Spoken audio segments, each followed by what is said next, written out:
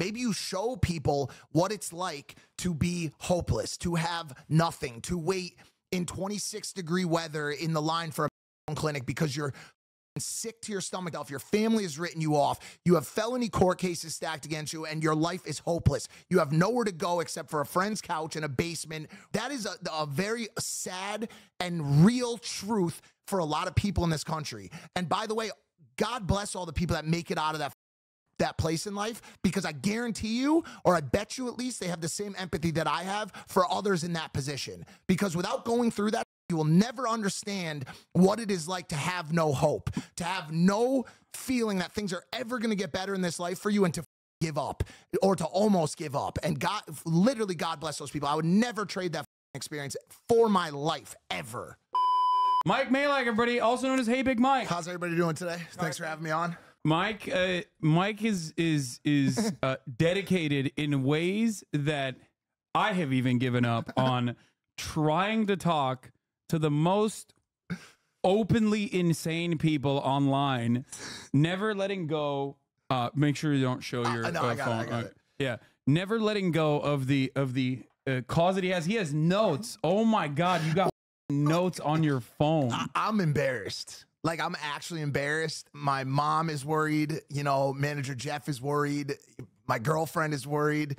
I'm worried. I keep telling you, like, sometimes it's okay to just, like, let it go, you know? Does it scare you at all? Does the situation worry you at all? Yeah, 100%. When I was a kid, there was a magazine on the end shelf of the register at the grocery store called the National Enquirer magazine. Yeah. The Bat Boy. The Bat Boy. Like, is the president a gecko? You know, does Princess Diana drink baby's blood? Right? Like, we have the evidence. And you would just walk past it. And if you ever saw someone reading that magazine, you would steer clear of that person, right? Yeah, but also, like, I think it was like, it's like fun. You know what I mean? It's like, it's fun to consume this kind of like insane content as long as you know what it is. Like Alex Jones, for example, right? I've always maintained the position that Alex Jones was like a very charismatic figure who was very funny, very telegenic, right? But the problem is when people take Alex Jones seriously and start acting out on Alex Jones's desires. Sandy Hook was a false flag. It did not actually happen. These are crisis actors. Yeah. Now this was kind of the introduction for me into it. Living in Norwalk, Connecticut at the time, 24 minutes from Newtown. Okay, and the world mourned. Everyone mourned this terrible, tragic event together. One of the first, you know, other than Columbine, one of the first big school shooter scenarios in the United States that got everyone's attention, especially because it dealt with such young children. And when he went on and basically said that this was some sort of psyop, some sort of government, you know, false flag, that rubbed a lot of people the wrong way, and I was one of those people. I had people, we had Alex Jones on the show. We had Alex Jones on Impulsive. You did? It was a massive moment for us because YouTube was actually angry at us for doing that because he had just been deplatformed, and we could have a discussion about deplatforming and free speech if we want to do that. But I got calls from people connected to Sandy Hook families like, hey, listen, we've never been in touch with someone who's going to have this guy in the room. If you punch him in the face on the show, we will wire you $100,000. And I didn't have money at the time. That seemed like a pretty good offer to me. And I told him that, and he said, punch me in the face then. Come on, punch me in the face. And it was this wild show. But I think that around that time was when all of that fun, entertaining stuff became mainstream conversation. Now your people's lives are in the balance as a result of these conversations, let's be honest. Yeah. So Alex Jones is, I think, just one of the pioneers of this. Like, he's not the first guy to do this, and he's definitely not. He's definitely not going to be the last guy that does this. The problem with it is that Alex Jones, or Alex Jonesian ways of thought, are now so deeply embedded in mainstream conversation that we as a society have to basically sit there and take it kind of seriously to even address it. And it's like, it's totally ridiculous, right? But I have a lot of thoughts on this. This is something I've talked about quite a bit. Like the the idea of like how conspiracy theories manifest and how it becomes like permanently embedded in mainstream schools of thought is very damaging. But I think it's basically an indication that like our material conditions across the board are worsening, not for you know, our material conditions, like we are doing fine, but like the broader American population certainly is not doing all right. Well, I think it affects our conditions as we are Americans. I mean, and by the way, people of this world, we are worldly citizens to an extent. We care about, you know, deeply, or in some way deeply care about the outcome of this planet. And when you see this current push to forego the necessity and the prerequisite that was once proof and evidence to support this storytelling, which affects people's lives dramatically, that needs to scare you. That has to and should scare you a little bit. You can go online and you could say anything right now. The biggest current one is, and if you want to pull it up, is that Candace Owens made a claim on a video 2 days ago, I believe, that the Prime Minister of France's wife is a man. She is a man, an actual, was born a man, actually fell in love with President Macron. Emmanuel Macron. And she's a much older woman, by the way. She's an older woman. No, dude, trust me, we know. I'm sure you guys have talked about. Have you ever talked about this topic? No, I haven't. Okay. I usually steer very clear of Candace Owens, you know, but this is a wonderful introduction. I mean, this is like Candace Owens very famously also once said Hitler just wanted to make Germany great. I don't know if you knew that or not. But there's a huge audience for that statement. Oh yeah. There's a massive audience. And at the end of the day, like, listen, what Candace Owens ends up being, and listen, you can't say Candace Owens is not smart. She's intelligently spoken. She knows how to voice what she's trying to say in a way that obviously works for her, right? But at the end of the day, let's call her what she is. She is a hate farmer. She is a hate farmer. No, she's a white supremacist. I don't want to get into specific sides, but her. I mean, there's no side to it. It's just like, you know. I don't know how. I still don't understand how exactly that's possible. But at the end of the day, she runs a business. Are you familiar with? There are. How do we parse through this? How do we broach this subject as two white guys? Fearlessly. Like, that's how we do it. Because by the way, Hassan, the one thing that all this like X say whatever you want type of shit does for us is it allows us to be just as ferocious on the other side. You can say whatever the fuck you want. I've been doing that. I know you have. I've been doing that since day one, which is why a lot of people yell at me. But it's like, did you watch Boondocks when you were growing up? I watched Boondock Saints. No, not Boondock Saints. Boondocks. Aaron McGruder's animated cartoon. Adult animated cartoon. I've seen some of it for sure. There's a character in that called Uncle Ruckus. In Black American history, there is a long tradition that has been aptly criticized of the internalized white supremacy that exists among some black people that are either victim to white supremacist ideology and the social conditioning, or those who have that and then make a career out of it. Oh, I mean, here, JLP is another guy. Jesse Lee Peterson does this. But here, Malcolm X is much better. When black people like me talk to the slaves, they didn't kill him. They'd send some old house Negro along behind him to undo what he said. You have to read the history of slavery to understand this. There were two kinds of Negroes. There was that old house Negro and the field Negro. And the house Negro always... This is a matter of historical record. Obviously, he's like using this in his conversation, but like this is what he's describing is a matter of historical record. Right. Like looked out for his master. When the field Negroes got too much out of line, he held them back in check. He put them back on the plantation. The house Negro could afford to do that because he lived better than the field Negro. He ate better, he dressed better, and he lived in a better house. He lived right up next to his master, in the attic or the basement. He ate the same food his master ate and wore his same clothes. And he could talk just like his master. Good diction. And he loved his master more than his master loved himself. That's why he didn't want his master hurt.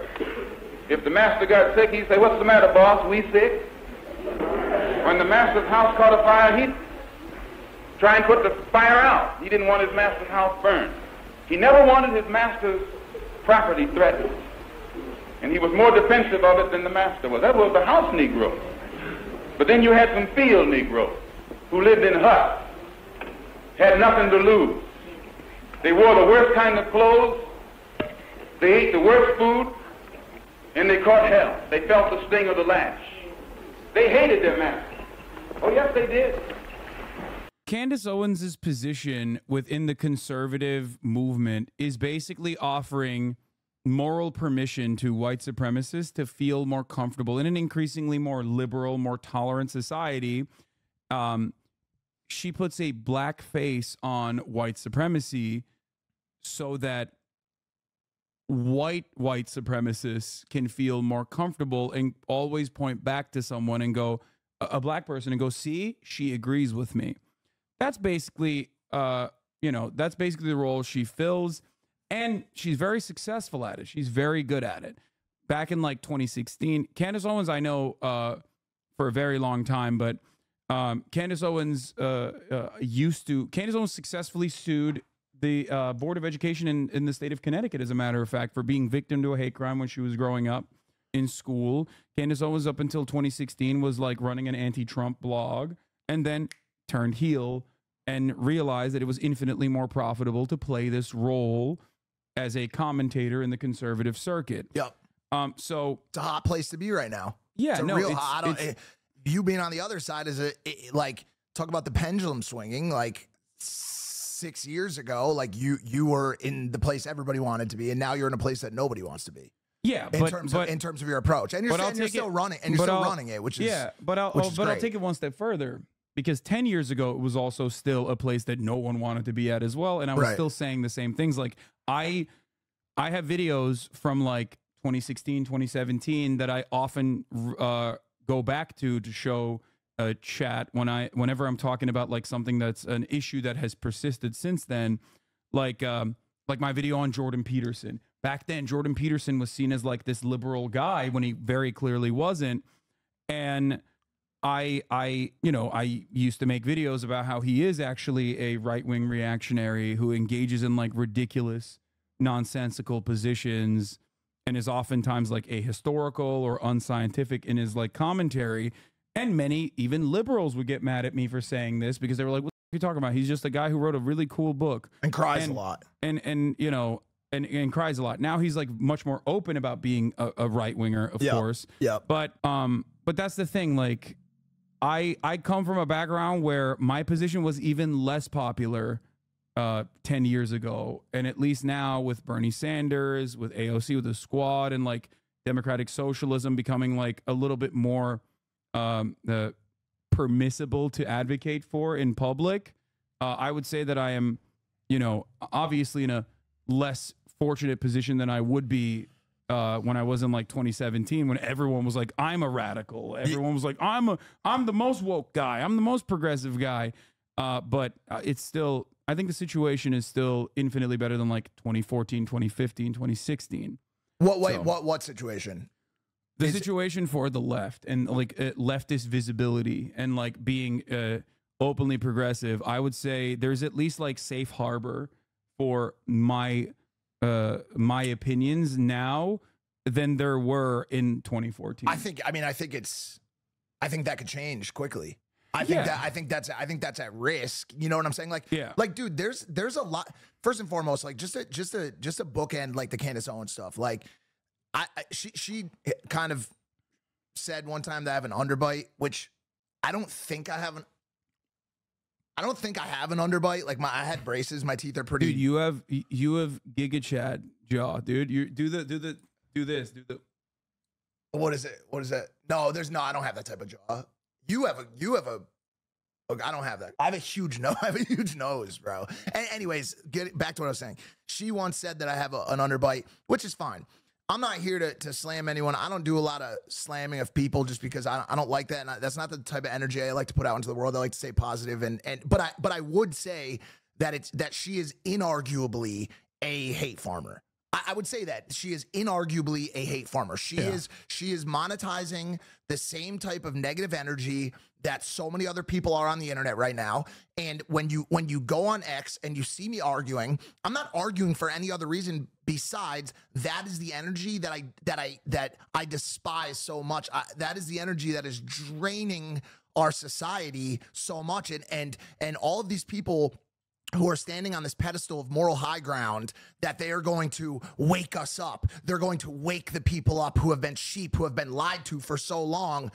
The biggest lie being told right now is that it's okay for us to hate each other. All of this division is being sown by the same people that these brainiacs are claiming to know their game and be able to see through it. You're just simply doing their work for them. Yeah. That division that the government and that mainstream media has been pushing down to us is now being done by pundits on Twitter. Yeah, and by the way, formerly known as Twitter. It always, for the record, that always was the case. I use the direct example that, like, back in the day, you had in like 2014, 2015, you had Gamergate, and you had like SJW compilations, right? People used to love making these videos about how, like, look at these woke SJWs crying, like they're bullying people and crying at the same time. You had the like Trump is elected. Yeah. The irony is conservatives always had their own version of that as well, but because they so very deliberately crafted this one-sided argument that it was the leftists and the SJWs, the social justice warriors, that wanted to like censor opposition, and many of them did for sure. Absolutely. That this narrative was presented and has never gone away from our collective public consciousness, that this is somehow a liberal position. Conservatives, would you be shocked if I were to tell you that in that same time frame, conservatives were responsible for the overwhelming majority of books being banned in schools, as they are now as well? No, that's not surprising whatsoever. Yeah. No. The double-edged sword of all of this is no one wants to see. No one wants to talk about that. The amount of hypocrisy that exists on both sides is insane. Yeah. The thing is, Hasan, I won't come on here and claim to be in the same realm as you in terms of my political thought processes. I won't. I'm bro, there's a lot of places where you and I differ. I am by no means a leftist. I will get called a leftist online constantly. Yes, I'm calling out as a pejorative too. They're like, "Oh, you leftist." Like, yeah, like it's gonna make me go cry in the bathroom or something. I don't give a shit. I very much am policy based. I have certain thoughts on certain things, and I believe that's where all of us are. If you ask me my thoughts on abortion, I'll give you my thoughts on abortion. I believe women should have requisited access to abortion rights. Okay. It's a medical decision that should be left to a medical professional and the person who's the carrier. To an end. Do I believe that women should have? I'll just say it, bro. I'm not scared to say it. Do I believe that women that third trimester abortion should be a thing? I believe that there should be adoption considered. I believe that there should be other outlets besides that, because at some point a fetus does become a child. Yeah. So listen, kill me for it. You know what I'm saying? Call me a conservative or no one is going to say that. Trumper. No one is going to say that. It's not. Many people think that your position on this is like being led by some ideological reasoning that like thinks that you want to control what women can and can't do. It's actually guided by a lack of clear-cut mainstream narratives, and this is, I think, a issue with liberal media in general, not openly educating people who are open-minded, such as yourself, on the reality of third trimester abortions. There is not a single, would it surprise you if I were to tell you that there is not a single state that allows in this country that allows unrestricted third trimester abortion. Good. So I guess like I'm in line with the current belief set there. So New York's it's not real. New York cuts it at what? Two? No, the only way, that doesn't mean that third trimester abortions don't happen. They do. They are very, very, very phenomenally rare. Now, why does it happen? A medical problem for the woman. Exactly. That could risk her life, which obviously makes complete sense. And of course, there are going to be times that's the other thing that I want to start this stream off with today. Your chat will get it, because let's just be honest. You got a fucking smart audience base, bro. These people are interested in these types of topics. I'm gonna say it, bro. If they're watching this type of stuff and they're paying attention to this stuff, they clearly have an intellectual, an intelligence quotient, and they know what's going on, right? Don't pander to them. They don't fucking know anything. They're dumb as hell. Nuance. I want to tattoo that word across my forehead. Yeah, nuance and charitability. Nuance and charitability. It is such an avoided term in today's day and age. When I say anything that contains any type of nuance or gray area, I am labeled as a fence sitter. Oh, you can't pick a side, pussy. You can't pick a side. Well, but you have on the abortion issue. You have picked a side. I don't believe that biological men should play in women's sports. Okay, so again, does that make a ferocious right winger? I don't think that biological men should play women's sports. I am going to pee really quickly, and I'm going to talk to you about that. No, don't leave me on that. Don't leave me on that. Okay, well, here's the thing. Don't leave me on that. Just like what you just said about third trimester abortions. Oh, here we go. Just exactly the same principle exists for the concept of like biological men playing in women's sports. What do you mean by that? It's not a thing, or it's incredibly rare? No, not only is it incredibly rare, but also beyond that, it is simply designed as a talking point that is divisive, because the conservative movement's overarching goal is to erase trans people from public existence and to drive fear. I'm with now, you. Now I can tell you I can detail the exact lobbying groups. I've seen the commercials on television. The exact lobbying groups that actually came up with this narrative. In 2015, 2016, North Carolina wanted to implement a bathroom bill. They said trans women should not be allowed in women's restroom. Okay, this was before Donald Trump. I mean, right around the time when Donald Trump was running for president, actually, 2016. Sure. Donald Trump back then said, "The fuck are you guys doing? Let people piss wherever they want to piss." Caitlyn Jenner can come piss in Trump Tower in the women's restroom. Yeah, basically. I don't care. You know why Trump said that? Because he was pandering, probably? Well, not only that, but Trump is a very good room reader. He reads the room very well. Right. Because at the time, everyone was like, what do you mean trans women can't piss in the women's restroom? Right. That's idiotic. Like, what are you talking about? Let people do what they want to do. How are you going to figure out who's a trans woman and who's not, first of all? Like, that's insane, right?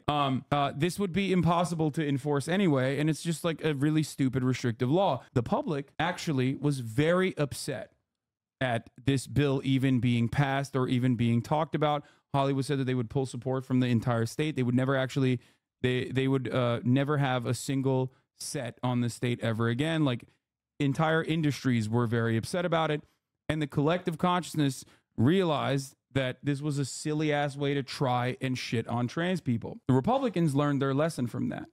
They went back to the drawing board, because the ultimate goal was always to vilify trans people and say that they're like pedophiles and say that they're like harming children. Which is ridiculous. Yeah. See, like, but that narrative is also, again, a normie like yourself, you're not going to agree with that. You're going to be like, I know trans people. That's ridiculous. You're being, a monster for saying such a thing. For sure. Right? But a normie like you, they found out, because they focus tested this, a normie like you cares about what? Sports. Sports is... listen. To an extent.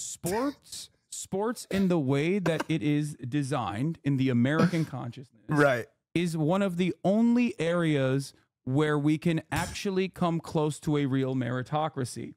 Okay? There is no world in which if LeBron isn't the GOAT, he's actually getting a top billing, right? Right. Because it is meritocratic, ultimately. So there is a baked in concept, a principle of fairness in sports that people believe and abide by. For sure. So they realized if you want to be anti-trans, you have to pair that up with an area, with a narrative of fairness. Trans people participating in sports is unfair because trans women are actually stronger than cis women, you know, what you called biological women.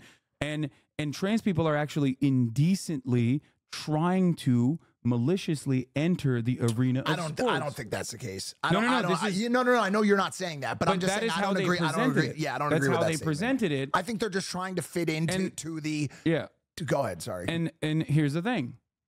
That was a phenomenally successful narrative, because if you look at the actual approval ratings of such an marginal, such an incomprehensible thing that no one should ever even think about beyond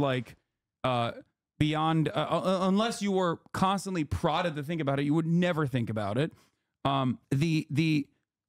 This issue basically was hammered in to the public consciousness as a deliberate mechanism to write anti-trans bills, which were very damaging, not only to the small 2 or 3 trans students that were participating in athletic competitions in some states like Kansas. There was literally 4 trans girls that were participating in competition. Let me just go. Sorry. The bill was dangerous. But beyond that, it actually harmed in places like Ohio cis women, because they implemented, how are you going to figure out who's trans and who's not? They literally started saying that they were going to push for bills like penis inspection day. It sounds like a joke, but you have a Republican Party that was now pushing for bills to say if a parent in the opposing team decides that there might be suspicion that there's a trans girl playing on the opposing team, then someone has to come in and check that if they're trans or not. Ridiculous. But my point is to call a problem scarce or rare and use that as a rationale to avoid the discussion, especially for a situation that is becoming, as you can tell based on statistics, more and more of a prevalent problem over the not a prevalent problem, more of a prevalent issue over the short term here. It's a situation that needs to be discussed. Okay, if you have a child and see, someone in the chat said it, the fact that it is rare makes it not a problem though. Well, I guess I thought he was trying to say the fact that it's rare does not make it not a problem. Not a problem. Does it make it a point that it needs to be a massive talking point that defines the community? Absolutely not. And to your point, this shouldn't be harming. Conservatives are very good at. My point was conservatives are very good at building up imaginary problems for sure that correspond to their broader ideological goals, like the 3rd trimester abortion thing. The way that conservatives talk about it, you would think women are personally getting incubated with semen for sure, so they can have a for funsies 3rd trimester abortion. That is not the reality. But the impact of legislation does actually harm a shit ton of women, because now they can't get abortions for ectopic pregnancies, right?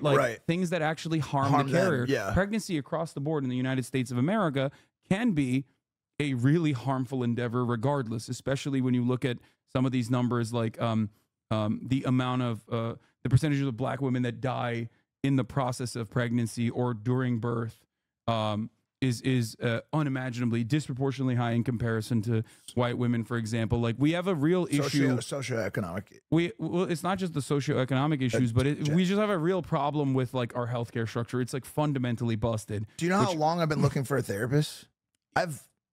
Yeah. It's you're rich. And that's the thing. I have money, bro. That's the thing. I have been looking to even if you're rich, you're still cooked. So our system's fucked. Our medical system's fucked up. But basically, the reason I was bringing those two situations up is although I do skew in the direction of personal choice. I have trans friends. I have gay friends. I love them. There's never a day that goes by where my thought process or my sentiment towards those people is affected by any of the decisions that they make in their life. It's just not. But I do wonder from time to time, where policy does overlap with life. And I brought up the last topic just simply because, like, yeah, you say you end up having a daughter and she wants to be a wrestler, and she goes up against a transgender woman.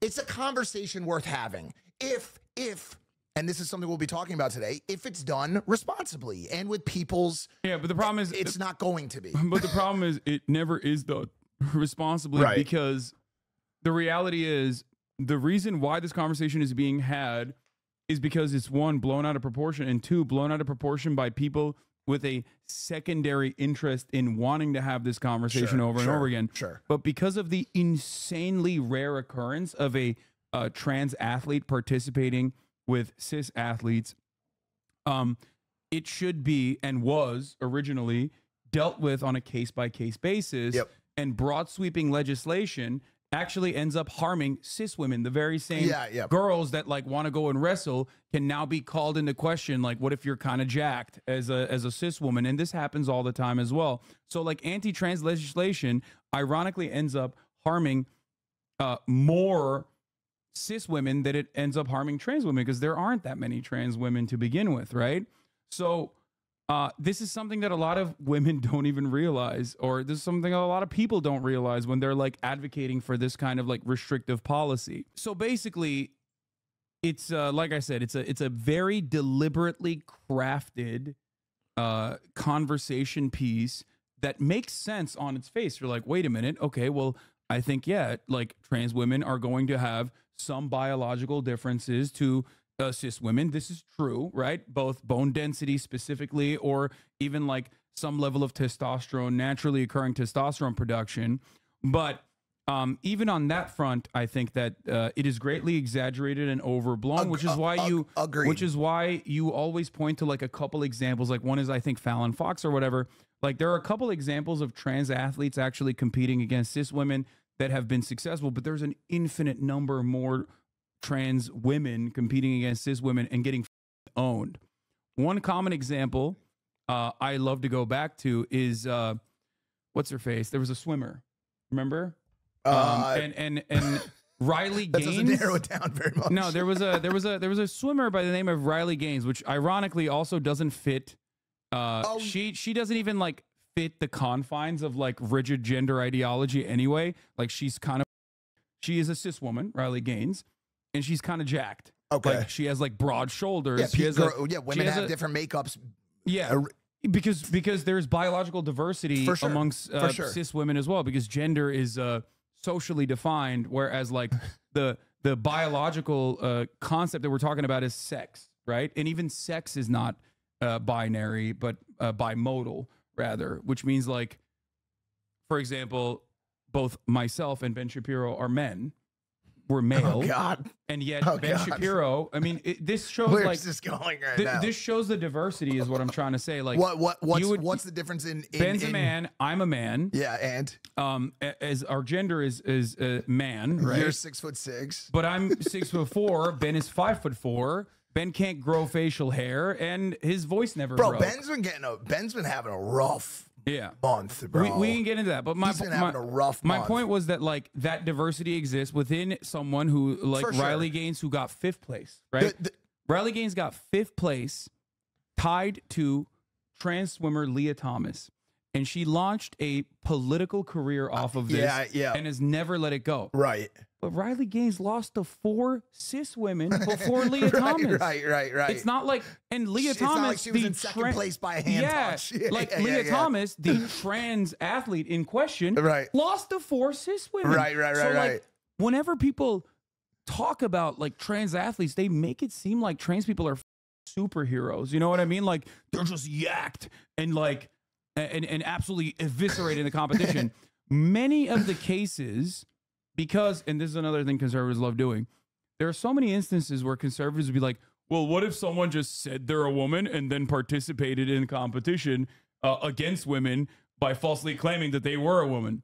There's not a single actual instance of that happening, with the exception of conservative commentators doing it to prove a point. Right. They can't find someone, so they make the problems themselves. Listen, Hasan, you don't have to school me on the idea that, honestly, I'm gonna just say this, because I'll go on both sides of it. The right has a way worse problem of this, of them using a rare situation or a scarce situation to drive fear into their base. That is their entire game plan. Yeah, that's all they do. Like, yo, if we don't vote for XYZ candidate, every Mexican is coming into this country. Yeah. They're all gonna put something into the water to turn everybody into a transgender swimmer.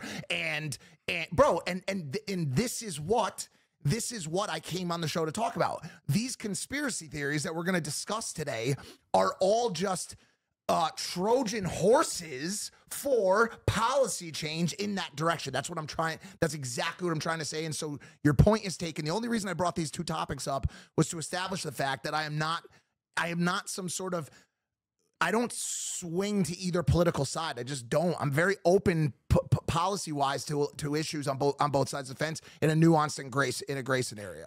That's it. But understand that, like, I do have to pee, and I still have to pee. I'm just holding it in because I'll field some questions. I didn't want to drop you in after you said no. Yeah, biological women shouldn't compete. So they suck. Like, yeah, I didn't want you to get dropped into that. They would have on the gauntlet. This is one of the largest trans communities online. No, that's fine. I'm happy to be here, and I'm learning, bro. I'm learning. Like, you're teaching me shit that I didn't know until today. I think being charitable is a key part of this. Like, being charitable to one another is a key part of this, and like having mutual respect. And I feel like, I mean, I definitely have figures that I don't respect and will openly like vilify them or openly belittle them. So I definitely participate in this personally as well. I think, though, the difference is I'm still grounded within a factual basis, and also I conduct analysis off of that facts, off of those facts, rather than you know, endlessly foaming out of the mouth about shit that's not real, that's not really happening in the world. Anyway, I'd like to be called Mr. Burgerelli for the rest of the day today. Mr. Burgerelli. Burgerelli. Did you watch that interview at all?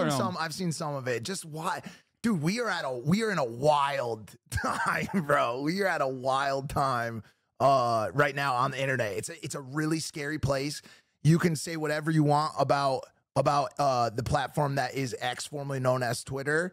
But dude, the stakes have been raised, Hasan. The stakes have been raised. Ooh, a hot take. Yeah, no, this is from a dude who actually despises me now, but he's making the correct point here. Boogie2988 says, hot take, video games are supposed to be fun, not lectures about why being a white man is bad, which is not a thing that's happening in the world at all, right? In the world of video games, which you don't play because you're too busy.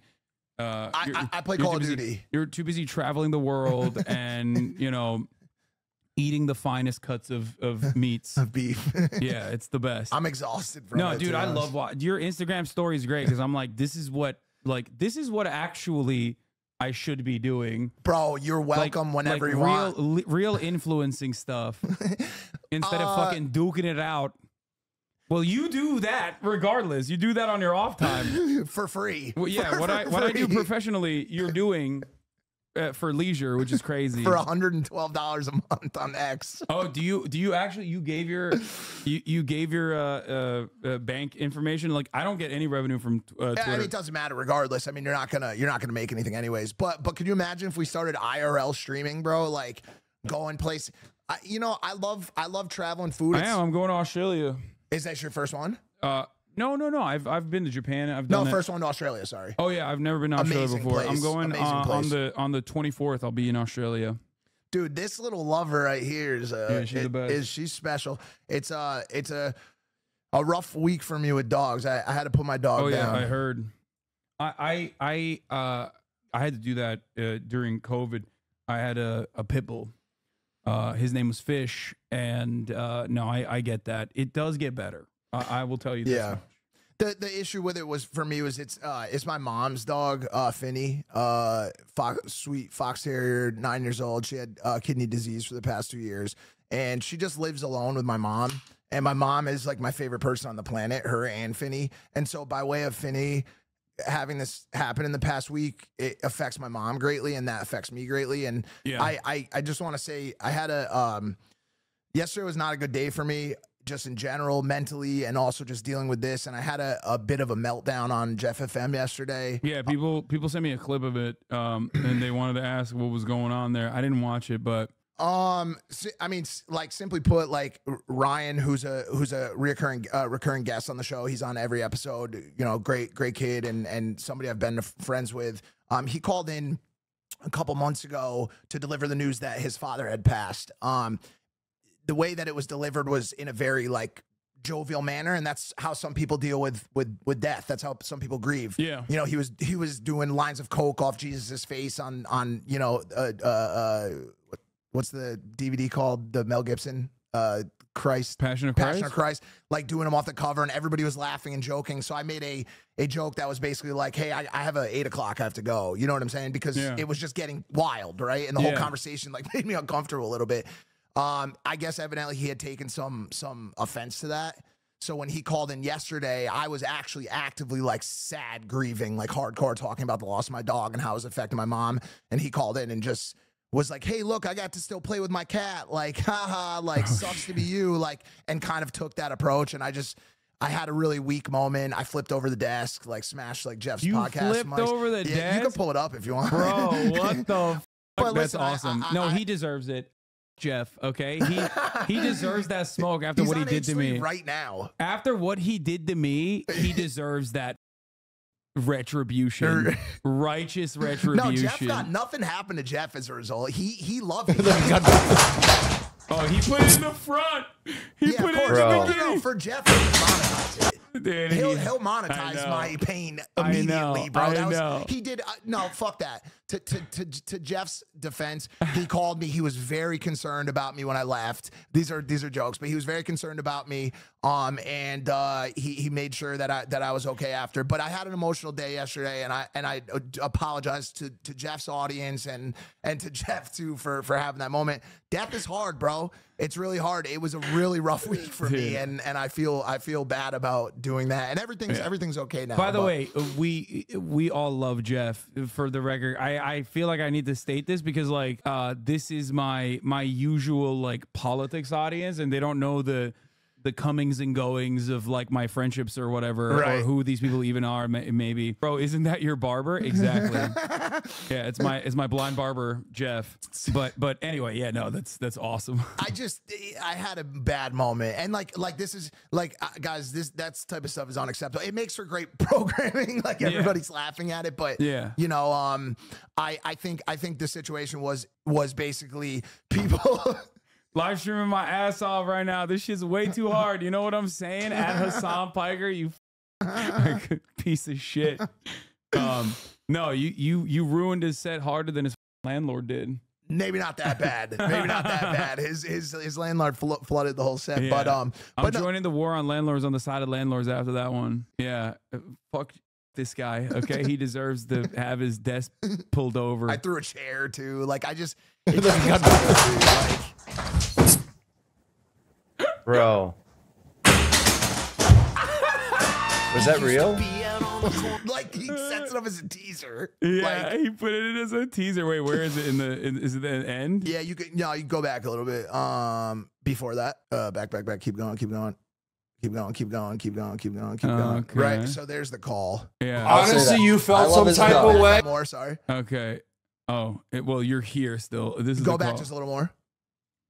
And apologize to. I'm sorry that what I said there that we day. Go. This is 2 months late. Upset. Thank you. You could hear the part about the dog. Like yeah. Okay. But well, we don't have to relive this. Forget it. Forget all of it. Anyways, it just was a rough day for me. We have bad days as people. You know what I'm saying? And honestly, like for me, with how my brain works and my mind works, like if I'd come on this show yesterday, Hasan, like we wouldn't even be having a good conversation. Like I feel that. I'm kind of at the whim of my mind sometimes. So yesterday was not a good day. So ask Mike if he remembers that time I smoked him in Qzar at Milford Amusement. Oh, that's where I'm from, Milford, Connecticut. Shout out to anybody watching this in Connecticut right now. Also, well, anybody apparently that, this guy. yeah. Also, anybody that plays Qzar or laser tag. Okay, so yeah, they wanted me to ask you this, so it's just you know, I get it though, and people, it's so funny because like part of being, I guess, like influencers online creates this like false narrative or this false reality in the eyes of those who are watching that think that like they know better the personal relationships that people have that they're watching on camera, and then they make up these like fan fiction. They make up they make up this like they make up their minds on it, and they're like, no matter what you tell me, I bet you're fucking faking it right now to save face. Like, I bet you actually hate Jeff and you hate Ryan and what you did was unacceptable and like it's really fucked up and I will hate you forever for it. Like that sort of shit. And it's really interesting. And it is a totally new phenomena. But going back to another thing that the internet does that you brought up earlier, like back in the day, if you saw someone reading the National Enquirer, you would know to avoid that person if they thought it was serious, right? These context clues that we use, the overall like sussing out of the vibes, I would say, in a person-to-person interaction, we do not have online. So because we do not have that online, everyone, when they are just writing out a script, a text online under the guise of anonymity especially, can come across as reasonable, even if they're saying insanely unreasonable shit. And I think that has broken people's brains a little bit. The more we only have connections with other humans online rather than in person, the more we lose sight of the like what makes us human, a social animal, because being a social animal is changing at a rapid clip. And we don't have a way of like dealing with that, in my opinion. We're cyborgs now. Yeah. Like I 2 years ago, I was fighting this. I was telling people like, yo, this is dangerous. Yeah. This, by the way, this is dangerous. More than dangerous. It's beyond dangerous. It is a destroyer. It is a destroyer of worlds, a destroyer of happiness, a destroyer of contentness, a destroyer of, it is a promoter of the grass is greener. It is a promoter of disinformation. And all of this ideation behind the truth is on the internet. Social media is promoting the truth.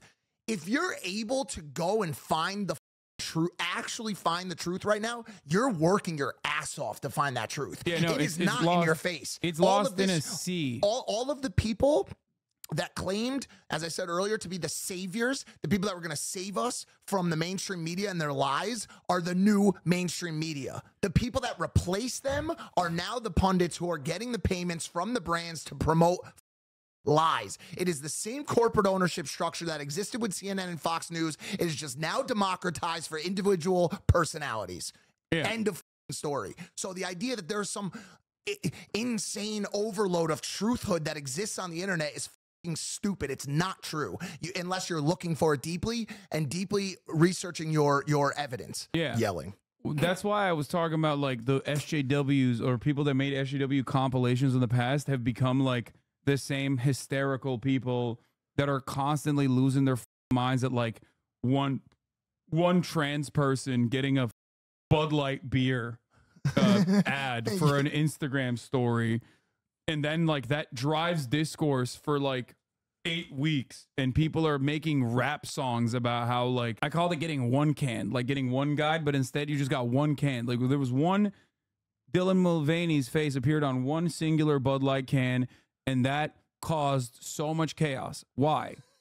Because people are, one, bored, two, looking for reasons to be mad at shit, because there is a lot of like unrealized anger festering, and that part is actually understandable. This is what I try to explain to people all the time, is that you have a right to be angry, and you are understandably upset if you're working a shitty job where your boss is asking you all day every day and you have no future prospects, right? Like it seems like you'll never own a home. The American dream that was promised to your parents is never going to happen for you. That and the constant like fear of going into debt, or the realization that like if you lose that job that you took on, not because you love it or are passionate about it, but because you need to pay your student loan debt, right? You took that job on. If you lose that job, your healthcare is tied to it. So you now lost your healthcare. So one accident could cause you, could put you in complete financial ruin. That has real psychological harm. That is a real impact in the collective consciousness of everyone experiencing it. And by the way, you're also describing the lucky ones. Those people are the blessed ones. Yeah. The people with a job, with a student debt to pay. We have to pay student debt. There's people veterans living under the bridge right now with their sick dog, trying to find a way to get their thoughts in order because they can't find resources to actually get themselves better. They're addicted to drugs like I was. They are addicted to, there are so many lost and forgotten souls in this country that to talk about the people that are suffering under the rule of a boss in a corporate setting, those are just the lucky ones. And they're still have every right to be stressed out. Yeah. But all I'm saying, and by the way, to go back to a topic that you describe or talk about more than anybody, when you ask me how I'm doing, or if someone asks me how I'm doing, it almost to a point nowadays it becomes irresponsible for me to ever say I'm having a bad day. Look around us. Look at what is going on in Gaza. Look at what is going on some of the streets in our own country. Yeah. And so, oh my God, dude. You're absolutely correct. And what I was trying to say is that resentment and that anger and that animosity creates an environment of volatility.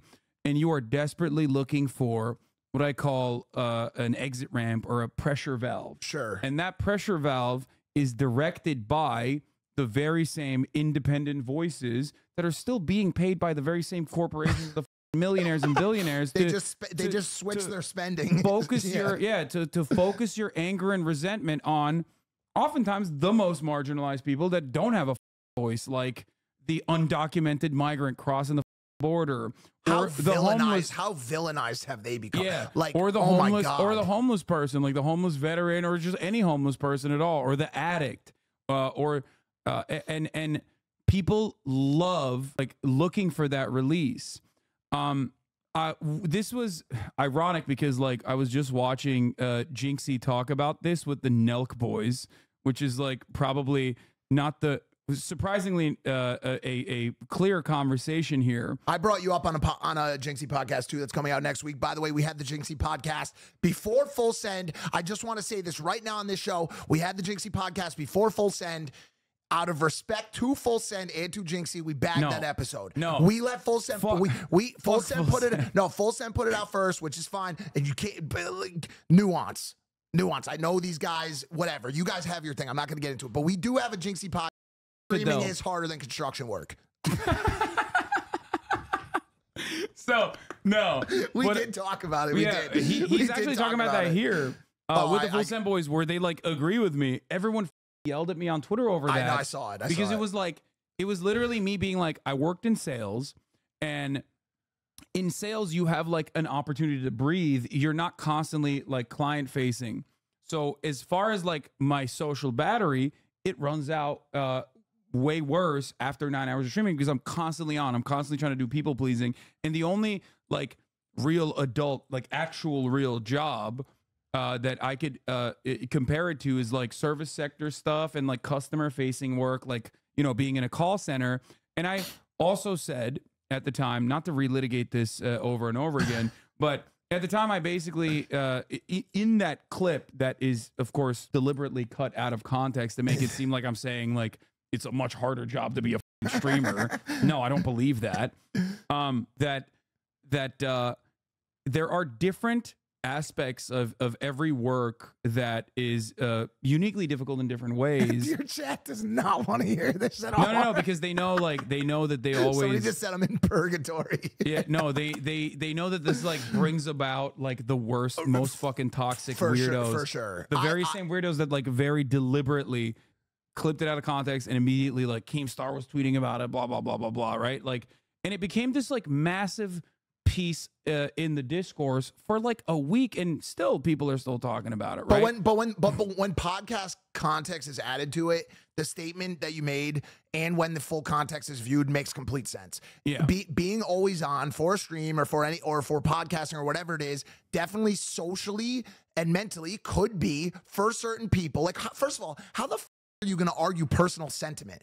You're making a statement for yourself, well, being someone that has worked in both positions and saying, for me, yeah, this is what is harder for me. Yeah. When you cannot remove the context of someone saying, this is how I feel about something. Guess what? As soon as you say, this is how I feel, it's an inarguable topic. You can argue the substance of it, but you can't argue that this is how the person feels. That's just but the difference is because it's just like there's a financial imperative there. It's infinitely better to like rob it of its context and then shove an underlying narrative to, especially someone like myself. Like I work directly with labor organizers and you know, fund strike funds and like work with them directly. This is like my advocacy for the most part revolves around labor organizing. Right. So my entire point always is to improve workplace conditions for everyone so they can also have some free time and pursue a life of dignity and find dignity in their work as well. Find some level of fulfillment, find some level of autonomy in their adult lives, where we spend 80% of our adult lives working for someone else in the most normal circumstances. The point is, you don't want to talk about that, so you just try to discredit me personally by being like, well, he claims to fucking care about this shit, but look at him. He's so spoiled and selfish and bratty. Why did I bring this up though? Because there is a financial imperative. There's a reason why people do it. People make videos about it without actually looking at the context, without actually looking at the nuance, rob it of its nuances, and actually advocate in the exact opposite direction of my own personal beliefs. That's what frustrates me to no end. I mean, here, these guys, like, you know, I normally don't bring these guys up at all, but like, I mean, this is one great example of like people who have ideologically positioned themselves against me, I guess, and everything I believe in. Streaming is more draining than regular jobs. Millionaire Hassan and Asmongold complain. 600,000 views. Update, they respond. 700,000 views. Like there's obviously like an audience that's looking for it, right? And you just kind of feed into it as a content creator deliberately. Hate farming, dirty laundry pays the bills, Yeah. and 100%. And look at, like, no disrespect to those guys. We have disagreements, right? Like we have disagreements on issues, but ultimately it is just knowing full well that there is more nuance to the subject matter. You're doing it specifically because you want to make, like, what would 700,000 views get you in AdSense? I have no idea. On YouTube? Yeah. Like a cool 5K spot? No, on a podcast, on a longer format podcast, yeah, maybe between 5 and 10K, depending. But I would assume that their channel is probably not. I don't know. I don't know what they talk about. Are they like super absurd? I don't know who those guys are. Are they super absurd? Are they like Fresh and Fit? Like, is it like, yo, you're a 5 and you're a whore? They're not. They're not. They're not. Okay. They're more. They, I would say, are. I think, as far as I understand, they are like a more reasonable. They shit on Fresh and Fit. They're nowhere near as bad. They have some. Well, check them out. They have some underlying like right wing opinions, but they are very good at like. And some left-wing opinions as well, but they're very good at like centering themselves in the conversation. A lot of people do this thing where they will talk about issues devoid of their like own personal biases or own personal ideologies, because it's very good for people like you. You want to listen to someone who presents themselves as objective and neutral. Many people just want that. So I think like I wake up every day and I listen to or not every day, but I listen to The Daily on like I like listening to, like, if I could watch any do unbiased news organizations still exist? Is AP still considered? Is AP considered to be considered to be an unbiased? I am a believer that there's no such thing as like being unbiased, because like here, this is an MLK quote that I point to regularly. Neutrality in the face of injustice is siding with the oppressor. So if you are a neutral party, a neutral observer, and claiming that there's neutrality, like no, but no one's asking. No one's talking about. You're talking about neutrality as it pertains to the abstinence or omission of facts, right? Like I'm not. That's not what I'm talking about. I'm talking about neutrality as it exists in a way of presenting those facts without a biased viewpoint on said facts, right? So now here, this is the perfect transition for this. The reason why we're having the conversation that we're having today is because you now are having conversations that exist with the full omission of facts. Facts, proof, and evidence is no longer a prerequisite for conversation. The reason why I have been so deeply ingrained into the conspiracy theory conversation over the past 2 weeks has been because of an influencer fighter by the name of Ryan Garcia. It has been a topic of discussion over the past 2 weeks, and to be completely honest with you, Ryan Garcia, in my eyes, is not the subject of the conversation. It is, in my opinion, the audience response to what Ryan Garcia has been saying. Yeah. That is the real point of discussion here. How scaled that response was worrisome for me, and that is why I got so involved with it. I think that is a byproduct of like Elon Musk take over Twitter, though. I think, but it was not just on X. It was not. No, I know. It's the same exact motivations that I just showed you with like why you would take a clip out of context, knowing full well that it's most likely clipped out of context, and like run with it and present a narrative. It's because people do have a vested interest in like click farming and hate farming, or sometimes, you know, leaning on conspiracy theories, no matter how nonsensical they may appear at face value, because they know there's an audience for it. Right. It's exciting. It is, it's basically like clickbait. But on steroids, clickbait that does have a damaging impact on discourse and the public, the collective consciousness and people's lives. And by the way, like I am always excited, willing, and excited to come on shows that I consider to be skewing slightly in a certain direction. As much as you are considered to be liberal, social, whatever you want to call it, right?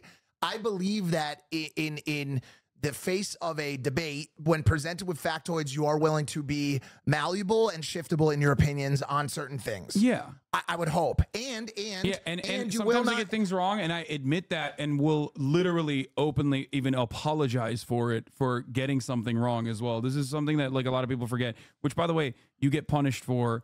So I'm not even fucking doing that when I do that for some kind of like saving of face. I'm doing that specifically because I think it's the right thing to do. I don't know, and also maybe I just feel like because there's someone on the conservative side that I go and have conversations with all the time too, by the name of Patrick Bet David. I love Patrick Bet David. Okay, thank you. And we love Patrick Bet David. No, you don't actually. Yes, we do. No, you don't. Are you not value-tained? Are you not value-tained? I literally fell into. Please, I fell into your trap. You just screwed me, bro, because I didn't know where you were on this topic. What? No, listen to me. No, I am value-tained every day. Stop it. Of my life. Stop it. I talked to Patrick. I want to go on his podcast. You can go on his podcast. I can't speak for him. I don't know if you can go on his podcast. He definitely would. The only issue is you have to fly to Fort Lauderdale. No, I know. That's a problem. Okay, can I please say this? That's not the only issue. The only issue is not that. Then I would have to be surrounded by. Patrick Bet David. I will speak for him specifically. Don't go there. Is a smart man, and he does his research, and he is well spoken. I'm not saying that you're going to agree with all of his topics, and I'm also not saying that he does not miss on certain topics. You miss on certain topics. But who's the decider? Who's the decider? I'm the decider. So, okay. So you viewing PBD from this side is going to look very different than how I view PBD from a more centrist position. No. Let's be honest. I know PBD is great at like value-taining people that are like that are devoid of like any sort of like theoretical underpinning in the way that they view the world, right? Oh, can we get a specific topic? Okay, dude. But not like But I'm not kidding when I say I love him. This is not a joke. He reminds me of my uncle. He's like Bizarro Jank. So no, I love him. Yeah, he's the best. Why don't you just go? Why don't you do a show with him? I'm gonna do it. I just like. Yeah, you're right. Flying to Fort Lauderdale kind of sucks. But then also, I'm gonna sit there in between like 3 45-year-old guys wearing the tightest suits. Well, they have their own internal drama on the show. Oh, they do? have a centrist leaning co-host that the audience, who obviously his audience is like pretty much like MAGA ultra conservative, hates. Like they do not like this guy. I'm drawing a blank on the exact layout. I and love names, him, but fuck, which is so unfair. Dude, I love him. But then wait, yo, PBD has the perfect build out for the conservative narrative. He's got a centrist. Not a centrist at all. A right-leaning centrist that roots the conversation somewhat in a devil's advocate, situation, and then he has a full-on National Enquirer author to his left side. Wait, that really does believe Michelle Obama's a man. Can someone fill me in on the names really quick? I'm so sorry. Hold on. Let's look it up. Let's look them up, and then you can tell me who the guys are. Yeah. Wait, fuck. Dude, I love him. I've put my friends on him. Like, we all watch his shit. I can't take you, bro. It's not a joke. I'm not like, the thing is, a lot of people think that I'm like this guy who is like, oh, don't watch him. Like, if you disagree with him, like, no, I derive entertainment value out of everything, especially someone like Patrick, who is like genuinely incredibly fun to watch. Like, Can you do a poll in your chat? Is this the guy? Is this the right wing guy? No. That's a guest. Yeah, he just looks like an accountant. Okay. Is this the center left guy? Bro, yes. Oh, yes. No, he's not center left. No, they're all right. They're all right. Dude, I'm so annoyed right now, dude. I need to get this dude's. Wait, hold on. Because I'm botching the names, bro, and that's so disrespectful. I thank you. Okay, Adam leans slightly more towards the middle. It seems like on a lot of topics. He presents a devil's advocate to Patrick. Patrick, I don't care what you say. Patrick is a well-researched, well-spoken host. Does he fall into the trap of some conspiratorial shit? Maybe. Yeah. He's the best. He strongly believes that Hillary Clinton has a defined hit squad. Fine. See, I won't even disagree with him on it. How about that? Actually, are you there or no? I'm not there. Okay, so maybe he's not such a bad guy. Okay. I don't think he's a bad guy. I think he's fucking hilarious. Okay, and then Vincent holds down for the far right. Like he holds down the hardcore. I remember Vincent. MAGA. Yeah. Like he says some great. But by the way, all three of them are. I loved sitting with them. I had a great conversation with them. I called Patrick on the phone, talked to him when I run into situations like this Ryan Garcia thing. I called Patrick. I talked to him on the phone about it. Their analysis of the Ryan Garcia situation was so awesome. Well, okay, sorry, fill me in. Because we watched it. Because at the time I was like, what's going on with this Ryan Garcia shit? Like he's obviously having like a mental health episode, right? And he was like, you have this. Like I love pulling myself out of it or looking at it from the outside because like I don't know these guys, right? Having and remember that you don't know them. That's that's an important part of the conversation. Having 4 50-year-old guys in skin tight suits sitting there and being corporate. Sitting They're there. Corporate. He has Patrick has a large conglomerate. Yeah, sitting there and being like, yeah, so it seems like this is exactly like when you're in high school and a girl wants to fuck you, and then you say you don't want her, and then people say, why is he Arnold Schwarzenegger? Dude, why is he Arnold Schwarzenegger? Yeah. That's not correct. I'm trying to do his voice. I can't do his voice. Dude, Patrick has has a great backstory. Patrick has a great backstory. He doesn't come from money. He worked hard to get where he is. He was in the army. He was in the army. All he cared about was bitches and also drinking shitty beer on the weekends. Now that's I don't even know what accent that is. Is Iranian. Armenian, I'm doing bro. Well, first of all, he's he's a Assyrian. Assyrian. Sorry, not Armenian. Yeah, he's Assyrian from Iran. I know him better than you. Don't come at me on my Patrick Bet David. I am literally y'all a are PPD crazy. head, dog. I hope when next time I'm on his show, he's gonna present all this to me, and I'm gonna have to list my experience. You have to be careful here. You have to be careful here. So if you like this clip and you want to Dude, I love Patrick David. Ukraine. Candace Owens explains why America should not support Ukraine. What? Our president. He's so good. Bro. When he just straight up, but I think he's Assyrian and Armenian, by the way, but from Iran. One of his parents is a Mossadegh supporter. His other parent, either his father or mother, I don't know which is which, is a supporter of the Shah. So he grew up in an environment where they're always talking politics. Okay, let me tell you something, dude. I know his backstory. Okay, you seem to be more value-tained than anybody. So, yeah, no, this is my favorite clip. If there is someone, I know, I saw this. If there is someone, I saw this. Like when I saw this, I fell in love with this man. No, it reminds me of that clip of the guy. Why are you gay? Yeah, why are you gay? Yeah, you are gay. I'm a fanboy. Choose which of the two things to put in school, and you have. He's so serious, dude. He's as serious as a heart attack when he goes, "Are you gay?" And he's like objectively wrong here, right? Like you don't learn being a homosexual. Like that's not how that works. And there's enough evidence to suggest that that's not how that works. But he is so honest in the way that he legitimately believes that shit. And I respect it. As opposed to like, there's a guy who's running for Senate in Ohio against Sherrod Brown, the MAGA Republican who's like slated to maybe even unseat Sherrod Brown, the Democrat in Ohio, who is gay, like is a closeted gay man, and he recently got outed. He recently got outed because he used to be pro-gay back in the day, like super pro-gay back in the day, when he was a used car salesman, who then, when now he's like a MAGA Republican running for office, is very much like anti-gay, right? He's a grifter.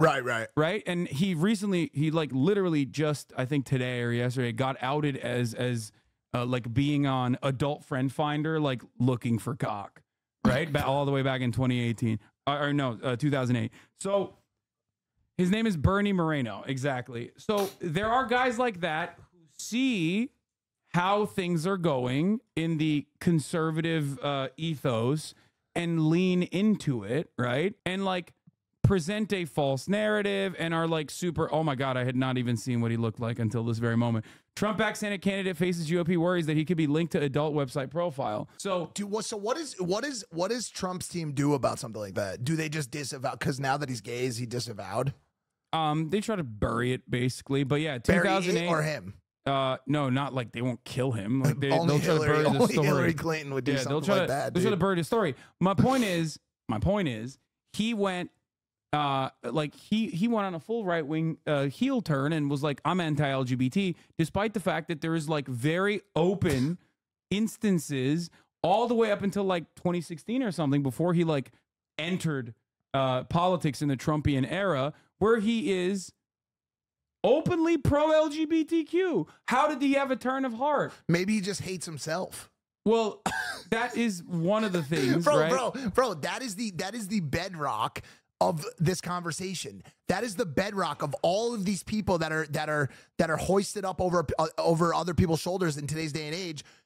Generally speaking, they're miserable, bro. All of these people are, and by the way, like I feel like sometimes misery is such a driver of this hatred. Like if you really trace it back, all of these people are just angry. Yeah. They're just angry. They're miserable people. Yeah, but I think this is, guys, like the reason why I'm using him is because like it's a better example of just like someone who's deliberately restructuring their entire output so that they can like gain prominence in a specific area.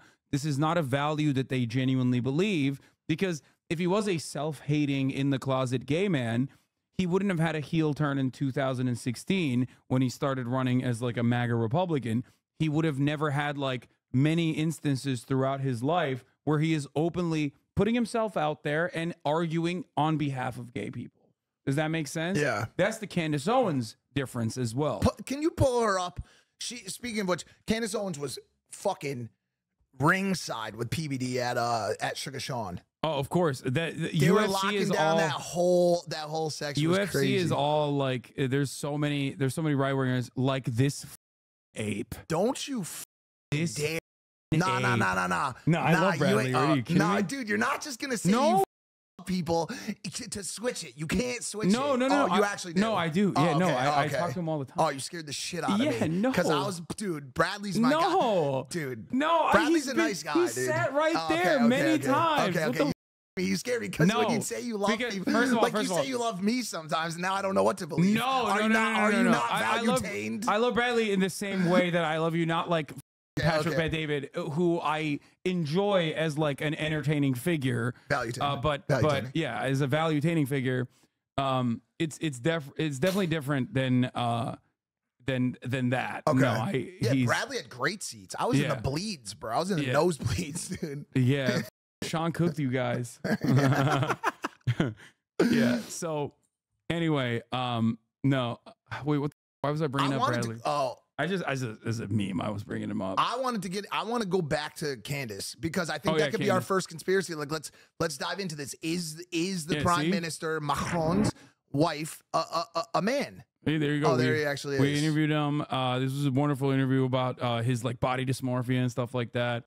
But yeah, when are you gonna get to a UFC event ringside, bro? I can't because I'm too woke and too gay and too. You'll have to sit with me in the bleeds. Yeah, you'll be outside in the ceiling with me. That's why you're in the bleachers, bro. You said shit about like, but Ryan Garcia maybe not actually finding the truth about like pedophilic elite. See, the problem with that. All right, are we going? We can talk about Ryan in a Let's second. We can talk about Ryan. Let's start with it. The problem with that. Are you gonna give any context? Yes. I'm sure they're aware, but over the past 2 weeks, Ryan Garcia, a actual boxer and influencer, by way of the number of people that he reaches, has made a number of very, very high profile and shocking claims about things that he has seen and information about the elites that he has access to. Yeah. Some of which is true, by the way. Not for him, but some of the stuff. Well, sorry, he didn't see it personally. But some of the things by the way, like, do we feel comfortable, me, you, and chat right now, to go forward the rest of the episode and say that Ryan Garcia was not at Bohemian Grove. He does not know who murdered Tupac. He was not brought into a blood oath at the Vatican. Are we comfortable saying that? Like, should we say? I don't believe that they tied him down and made him forcibly watch CSAM, or CP, in the way that he claimed. Right. So at Bohemian Grove. At Bohemian Grove. So you're saying maybe somewhere else? Like at a Burger King? I don't know because I don't know if he has dealt with trauma like that in his life. I don't know that. But the place I have been at since day one. By the way, the same Ryan Garcia that came on our show has been a flat earther for years, has been very susceptible to those type of theories. Yeah. As soon as I saw this start happening, just after this Tank loss and pre this Devin Haney fight, it was so apparent to me immediately that there was a breakdown in progress, either a breakdown or a ploy to sell the fight. So I immediately said, you know what? The reason I don't like this is going to be another incendiary rocket-fueled device for this community to latch onto and say, okay, we've got another one. Yeah. Okay, we've got another proponent for this absolute fucking bullshit. Now, to your point, Bohemian Grove, does it exist? Bohemian Grove, it does. It does, but it's not. But it's not what conservatives make it out to be. How about this? There is no proof that it is what conservatives make it out to be. There's not even any reason to believe. No. We know what it is.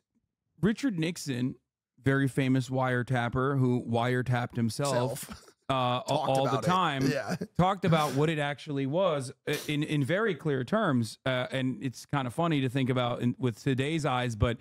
He is right. That is exactly what Bohemian Grove is. It's like a country. Say what he called it? No, the exact word. We can't say it, but it's a. He said it's a country club for old men to do gay shit, basically. Right. Which he's right.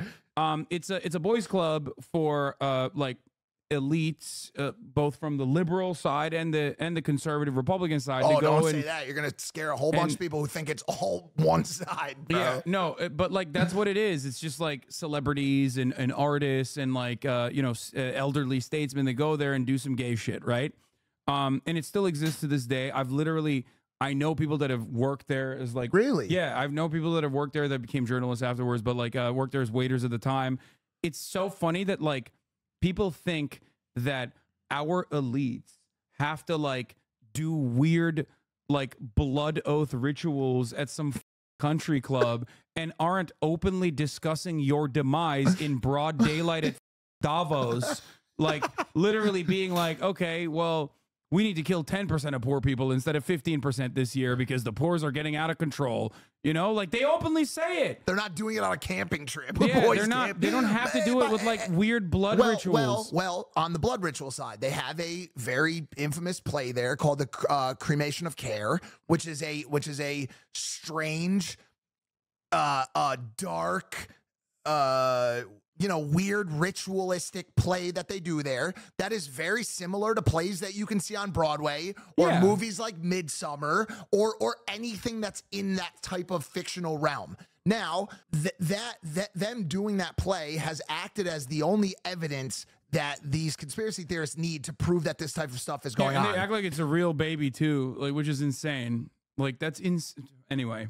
Well, no, but you can't. But I know. So okay. So what you just did with the anyway, that is the direction we can take. We can take that direction. We can say, yo, you know what? These people are crazy. Like, let's be honest. And they hate when you say that. They hate when you say it. They're like, oh, you're just going to try to discredit me by calling me crazy. Yeah, that's what I am going to do. Because you're acting insane. The shit you are saying is insane. Yeah. Normally, that guy in the previous iterations of that guy existed atop of a soapbox at the metro station, and you could smell that guy and you could visualize what that guy looked like, and you could tell that that guy was not mentally all there, and you could avoid listening to what he has to say and treat it with anything but like background noise, right? Right. But now on the internet, there are millions of that guy, and also they all have blue check marks, and all of the other nuances that would allow you to suss out who this person is that you're talking to is now completely gone, because everyone can present themselves as like a reasonable orator online. And especially when there's like thousands of other versions of that guy liking that guy, validating what he's saying. Groupthink. You all of a sudden go, maybe that guy's saying some real shit. What's going on? And by the way, there's a bunch of reinforcing factors at play. One of them is, yo, the government is lying. The government is so that level of distrust is a meaningful piece of the puzzle, right? That needs to be considered, right? Yes. There is sex trafficking going on. Yes. There is predatory behavior going on. Yes.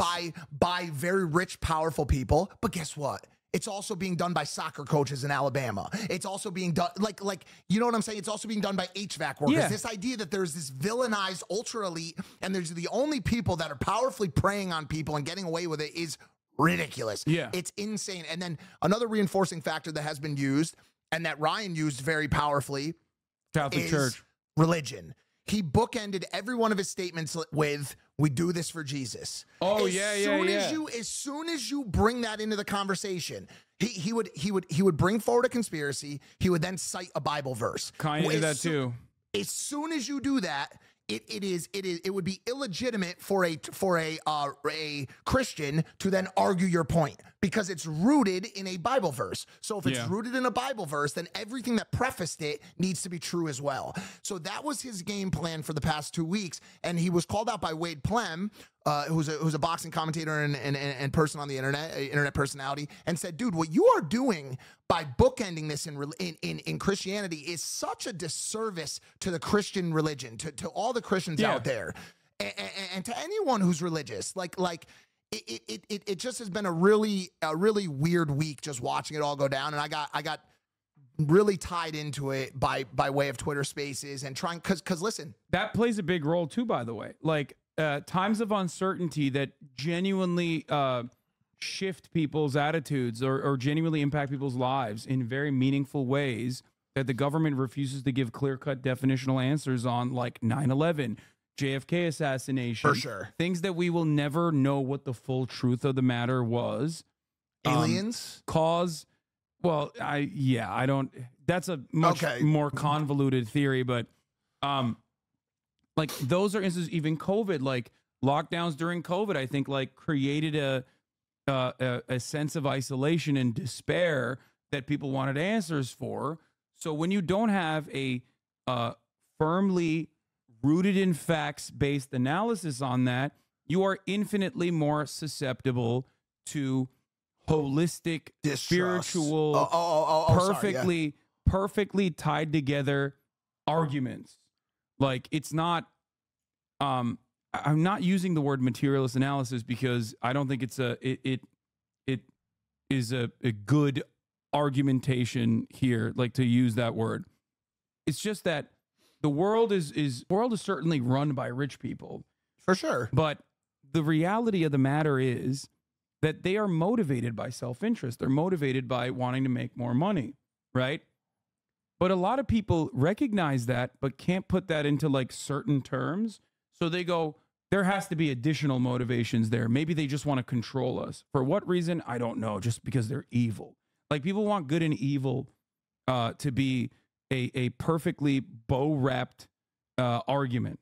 And when you do that, when you seek out evil as the center of why people do the things that they do, and you don't look for like additional rationale behind the motivations that people have, which ultimately always revolve around making more money, right? Hey, you're talking about nuance right now. You're scaring, you're blowing people's minds right now. But this is something I talk about all the time. Rich evil. The nuance, bro, you're not going to, unless one of those ultra rich is willing to parrot one of those points, because that's how you go from the fact that, you know, Bill Gates is the most evil person on the planet, but Mark Zuckerberg as well, but Elon Musk is the savior. The savior sent down from the gods. For me, I have a much better understanding of the situation, I think, because I think all of them are evil, okay? In many different ways. Do you believe there has to be some level of evil to be involved in becoming a billionaire?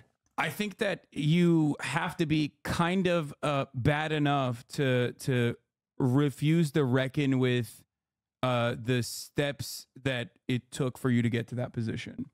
Because I think that, like, the existence of billionaires, from where I'm standing, the way I understand the world and how it should operate, the existence of billionaires is a policy failure akin to the existence of a single homeless person. Homeless people are homeless due to policy failures, because we did not take the necessary steps to help these people, to save these people. Policy failures based on a different societal construct than the one that we exist in, because in a capitalistic society, it's a proof point for success versus failure.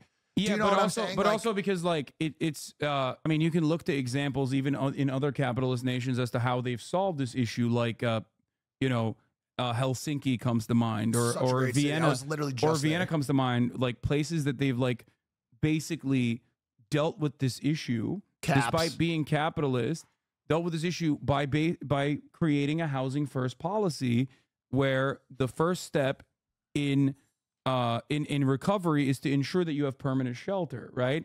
Like, you are eliminating one of the major reasons as to why people find themselves in the throes of deep drug addiction to begin with, right? Because you're self-medicating, because you don't have you're hopeless. Yeah, you're hopeless. You don't have shelter. Like, this is something that animals need. You know what I mean? Like, not just humans, but like a bear needs shelter in the wild to brave the elements. People would be more willing to provide shelter for a stray dog than they would for a homeless person right now? Yes, because I think that the prosperity gospel that many Americans deep down intrinsically believe dictates that poverty is a moral failure.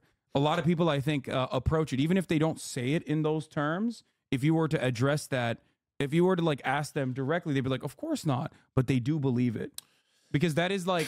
I wonder what the percentage breakdown is, because I think a lot of people do see it as like a moral failing. Like that. I was not raised like that, and I think a lot of the issues at the end of the day, a lot of the issues that we're seeing in this country and with everything we're seeing in this world right now is a parental failure. Parental failure is a not talked about enough topic in this world. I was not raised like that. If I see someone freezing to death on the side of the road in January, my thought is not, wow, this person just didn't do well enough. Honey, get a look at this asshole. No. That's not the modus operandi of like the average person who also will implement or advocate for policies that kill homeless people anyway, though. They also don't think about it like on those terms. They don't go, these people. No, not these people, but that there was something that they didn't do that was a requirement for them to deserve shelter. Like, do you know what I'm saying? Yeah. Like, that's insane to me. Like, like if I see somebody like, here's the thing, dude. Go show someone like that and really gauge the reaction. That shit burns me. It burns my heart and my soul to see people like that. Yeah. And to see the reaction of people that are on the flip side that don't have the empathetic build out that people like that I was given by my parents, thank God, and that I should be thanking God for every day, disturbs me. And I don't know how you fix that. How do you fix that? How do you teach someone, stop telling your waiter to fuck off. Like, bring me my water. I posted it's systemic. That's what I'm trying to say. It's a systemic failure because of the way that we view capitalism as like the perfect design structure, and there's no alternative to it whatsoever. Obviously, I'm biased in a different direction, but even beyond that, I think like most average people would recognize that there are genuine severe issues in the economic organization that we exist under. So what I was simply trying to say is that the media, for example, operates in a way where they also play the role of vilifying homeless people by constantly talking about like crime panic. Homeless people are doing crimes. They're all criminals. Crime. We have to deal with them through deterrence mechanisms and not by like seeing a lot of the many invisible homeless, as I like to call it, as a byproduct of like being priced out of the housing market, which is why they are homeless to begin with. But instead as like people who are just drug addicts, and that's also bad. If you're a drug addict, you're not sick. You made a bad choice. You made a bad choice. You personally made a bad choice. You should be punished for it. Right. And it's very draconian, and this is all a byproduct of like carefully manufactured narratives that we have pushed over and over again for a century. America, in many ways, was a proto-capitalist nation, pre-industrial revolution. Like America always was destined to be this like small business owner backed capitalist country that treats the Constitution as his Bible. Like not even like a real Christian religion or anything like that, but one that is a capitalist religion with Constitution being its Bible. Because of all of that, because of centuries of like this kind of reinforcement mechanism, this kind of propaganda, people have developed, they've learned these positions and take it for granted as though it is like objectively the truth and even moral, right? They don't even think about it. And I think that's why a lot of people online, for example, turn around and think you're being actually fake and a grifter, or I'm being fake and a grifter when I say, no, homeless people shouldn't die. We should house them. Like when I say that, people are like, you could not have arrived at this position because of your own moral compass, because it's impossible for me to see it that way. So you are probably grifting. But you have to slightly feel for that position as well. You know what I'm saying? Not feel, not be sympathetic for them, but be empathetic. I will tell you, I have been around over my years on this planet some people that think about life very differently than the way I think about life. And I am horrified by that. And deep down, horrified by the way people treat other people on this planet. It is disturbing. Dude, do you know, if maybe this makes me soft, sensitive, fake, whatever. If I say something to someone that I believe, or do something to someone that I believe has had a negative impact on their day, even a 10% negative impact, I will think about that for the next 48 hours. Why did I do that? Why like, bro, I didn't sleep last night because I flipped that table over yesterday. I didn't sleep last night because I was like, I shouldn't have done that. I shouldn't have done that. Now Jeff is impacted and Ryan's impacted and all this stuff. maybe that's a character flaw of mine, but I like to put other people first. No, but I like to consider other people's feelings when I consider my own pursuits in life. That comes from your own personal lived experiences of like being in the literal depths of society, like being in 100%. The worst rung of society. That's where that came from, and a lot of people don't have those experiences. And I mean, it's kind of a good thing that a lot of people don't. I don't know if it is. Maybe you show people what it's like to be hopeless, to have nothing, to wait in 26-degree weather in the line for a methadone clinic because you're sick to your stomach, you're throwing up all over yourself, your family has written you off, you have felony court cases stacked against you, and your life is hopeless. You have nowhere to go except for a friend's couch in a basement where there's drugs everywhere, there's guns, there's violence. That is a very sad and real truth for a lot of people in this country. And by the way, God bless all the people that make it out of that place in life, because I guarantee you, or I bet you at least, they have the same empathy that I have for others in that position. Because without going through that shit, you will never understand what it is like to have no hope, to have no feeling that things are ever going to get better in this life for you, and to give up or to almost give up. And God, literally, God bless those people. I would never trade that experience for my life ever. Yeah. Well, what I was trying to say is, like, you are the person that you are because of those experiences, and many people that still have like grievances that we mentioned, like even the fortunate people that have grievances still have a lot of underlying resentment and anger. And when there's no real answers to that, because God knows, like, liberal media is not offering them why this shit sucks, because they are beholden to the same corporate masters that everyone else is beholden to. So their job is to basically say, no, you don't understand. Like, no, inflation is going down. Like, there is a soft landing. Shut the fuck up. Like, you know, I don't care about your financial struggles. And again, fortunate people are experiencing that, right? It makes people go crazy. They're like, well, what the fuck? These guys are lying to me. Right. Why would I ever trust them ever again? And I don't think those in positions of power understand the impact that is having in the public consciousness. Like, because if your own personal experiences is not matching what, like, these organs, these supposedly unbiased organs of truth are telling you how you should feel, right, then you're going to be like, well, what the fuck? Fuck this. I'm going to go find someone who actually does present themselves as personable, who actually does present themselves as likable, who's going to agree with some of my biases and then maybe reinforce those biases. And that's how you arrive at, like, that's what we're this seeing. Independent media cycle of just, like, constantly presenting yourself.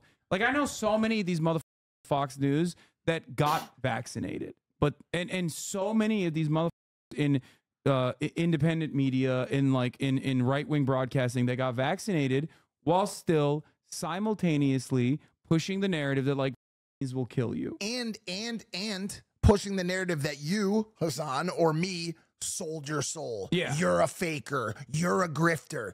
This desire to take down other people who have an empathetic viewpoint or a centrist viewpoint, to pedestal these people who have actually sold their souls. Yeah, literally sold it. The people that are saying other people sold their souls, that's projection. That 100%. Is projection, yeah, bro. No, it's reactionary. They are the ones that have sold their souls more than anybody. If you are further dividing this country and this world by utilizing non-fact-based evidence to provide a one-sided argument to divide and drive hatred on one side and further cause problems, you have sold your soul. It's not the people that are asking, hey, what can I take from your side? What can I see from your side? But the problem is, like, they'll say that about you and myself too, though. That's the problem. Like, people will say, well, you're doing that. You're being divisive. I think there's also an additional thing that we have to talk about here, which is that, like, that's why I'm very radically honest about my biases, right? Like, I will openly tell you, like, this is what I believe. This is what I think is right. What is one of those? I mean, give me any issue and I will tell you. Well, I mean, I listened to the conversation on Gaza. I have been one of the, I have not spoken out at length about the situation in Gaza. Nor do I have the platform, I have a followership. Do I have a long form platform that that lends itself to that conversation. Is that an excuse? Maybe, right? But have I spoken at length about it? No, I haven't. And you know, I've seen you talk about it. It's a very important conversation that needs to be had. Yeah. And I also feel like there is got to be some level of nuance there. Like, okay, for example, let me ask you this question. What was the proper reaction to October 7th? I think, well, the way I reacted to it, I think is the proper way to react to it, which is to acknowledge that the atrocities at hand were a direct consequence of do you know what an apartheid is? Yeah, like apartheid South Africa? Yeah, apartheid. Yeah, okay. So, yeah, a direct consequence of the Israeli apartheid regime upon millions of Palestinians, which features death, displacement, and destruction for them for 75 years. Like, my position was that, like, a resistance to that or reaction to that is always going to be imperfect, and it's always going to be very violent, because the standard of that violence is set by the occupation, by the occupying entity. This does not mean that I believe that, like, everyone in Israel deserves to die, or even those the civilians were deserving of the death that they experienced. Of course not. But yet, if you want to avoid conflict of similar proportions in the future, like, you have to put an end to the much larger, much more consequential death and destruction that the Israeli state has brought upon the Palestinian population. Isn't it crazy that there actually is, like, a rule book for this stuff? Like, how wild is that? Like, that's like almost like definitive enough of the place we're at as a world, and have been for a couple hundred years now. Yeah. Like, that there is a Geneva Convention driven rule book as to what is a adequate or acceptable loss of life in a civilian population as a result of a military tactic. So basically, Israel has been able to some extent justify their actions by way of presenting a tactical military operation or tactical military goal, and presenting the loss of life attached to that as an acceptable loss of life based on Geneva Convention. Yeah, but the problem is, like, they haven't, and that's why, like, there's now more people that are like, no, that's unacceptable. And it seems like the conversation is happening right now. Like, it seems like the wave of conversation is happening now, and it's in a good way, and people have realized that there's a lot of up shit that attention needs to be paid to it. But, like, I'm just going back to how this conversation started and your stance on it. I was trying to draw some biased stances, but I think your stance on this one is probably the stance that pretty much everyone has at this point. But it's still biased, and it's a stance that I've held from the beginning, for since 10 years. 100%. Like, this is something that I've been talking about, because, like, I understand that October 7 is not, like, when history started, but many people desperately try to make it seem like this was the first shot. The first shot was the Palestinians, when in fact, obviously, activists and Palestinian people in general, and those who pay attention to these sorts of things knew that, for example, there was a Euromed report that came out on October 6th that correctly stated that 2023 was the deadliest year for Palestinian children. How did that happen? That was because of the daily maintenance of this apartheid. The apartheid state requires a tremendous amount of violence for its daily maintenance. You might not think about it, especially when we're in America. The media might not cover it, but that reality is constant for those people who are withstanding it, for those people who are experiencing it, for those people who are living under the illegal, by the way, international law dictates that Israel's occupation in the West Bank and parts of Jerusalem is illegal. Like, no one will argue against that, for the record. Israel will say, oh, we have to do it. But everybody understands that it is completely illegal.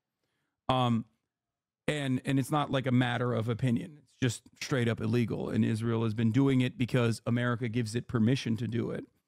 And the thing is, like, there is the way that they've been able to get away with it is by deliberate lobbying efforts by AIPAC, and because Israel from its inception has been a very important military forward operating base for the American interest in the region. This is a resource-rich region, and we always wanted to ensure that we have some level of control over that region, a destabilizing factor in that region. But we have FOB, you know, it's a little bit different when autonomous it's a from state. aside from Israel, right?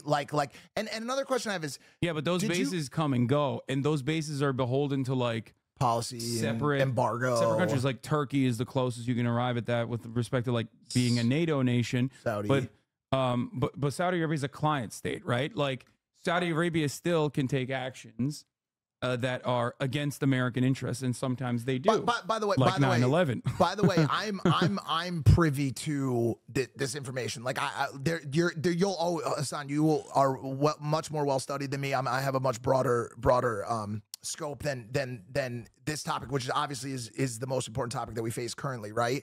But the other issue that I've had is just from a human standpoint, I'm friends with people on both sides. As you know, I have very, very close, not just Jewish friends, Israeli friends. Like I'm friends with Israel. I actually am friends with people who have affected family members from October 7th. And so it has been what is both sides? You can't say that. Is that a thing? They keep saying both sides. Are not? Am I not supposed to say that? No. It's a meme. Okay. They put the head. They say like because centrism. No, but like I know. Here I go again. But like my friend Todd, for example, is an Israeli. His parents are both Israeli, and it's just it. No matter how you want to cut it, it's just a fucked up situation. It's a fucked up situation that it needs attention. You don't just drop the ball and call it a fucked up situation. But let's be clear. There has been, as a result of it, and maybe you say rightly so, I don't know, but there has been an uptick in people that I love who are very good people, good humans, who, by the way, probably disagree with the actions of Netanyahu and the Israeli government, getting hatred. You know what I'm saying? And having their lives impacted as a result of it. Now, is there any comparison between their struggles of having words thrown at them to what Gazans or Palestinians are going? Of course not. Yeah. Of course not. That's not what I'm saying. But it's just overall the whole situation sucks, and especially as we sit here in the comforts of an occupying nation ourselves. You know what I'm saying? Like no. You know what I'm saying? Like we killed to take this land. You know what I'm saying? Like it's just a really So the question is this: fucked up scenario. The question is this: when we were killing to take this land, which side would you find yourself on? Is the real question. And I think a lot of people are like, no, I'd be on the side of the killers. Like that's the difference. Wait. We'll say that one more time. The question is, there have been moments throughout history that we look back at, and people fantasize about being on the right side. The Holocaust has got to be number one. The Holocaust is number one. Like if I saw it happening, I would step in and I would make noise and I would, for sure. And the reality of the matter is, many people are demonstrating that while they fancy themselves to be on the right side, while they fantasize about potentially being on the right side of history, they actually would not. What can we do? Wait, hold on. I'm gonna 1 second. Okay. I'll just play with the dog. You can just grab it out. What? No. I was in no rush. What's been the current latest on ceasefire? Where are we at right now? I mean, there's a back and forth between Hamas officials and like the Qatari and Egyptian emissaries, like the envoys in between, with the Israeli government. But Benjamin Netanyahu has an interest in maintaining the genocidal like actions, specifically so that he can. He's very unpopular in Israel right now, and also even before October 7, he had a court case that was, that constantly was like being held up about corruption. Okay. So he's basically trying to, in a very self-interested way, trying to continue the bombings, because it is very popular. Bombings are very popular in Israel. There are studies on this for sure. But But indiscriminate bombings? Well, like the bombing campaigns are all deliberate. They are not indiscriminate. It looks indiscriminate, but it's not indiscriminate. It's actually very deliberately bombing civilians. Like, this is not my assessment of the situation alone. I'm not just like coming to this conclusion by myself. I'm not even just coming to this conclusion by looking at the casualty numbers of it being 25,000 plus women and children in a sea of Palestinian civilians that have been killed. But there are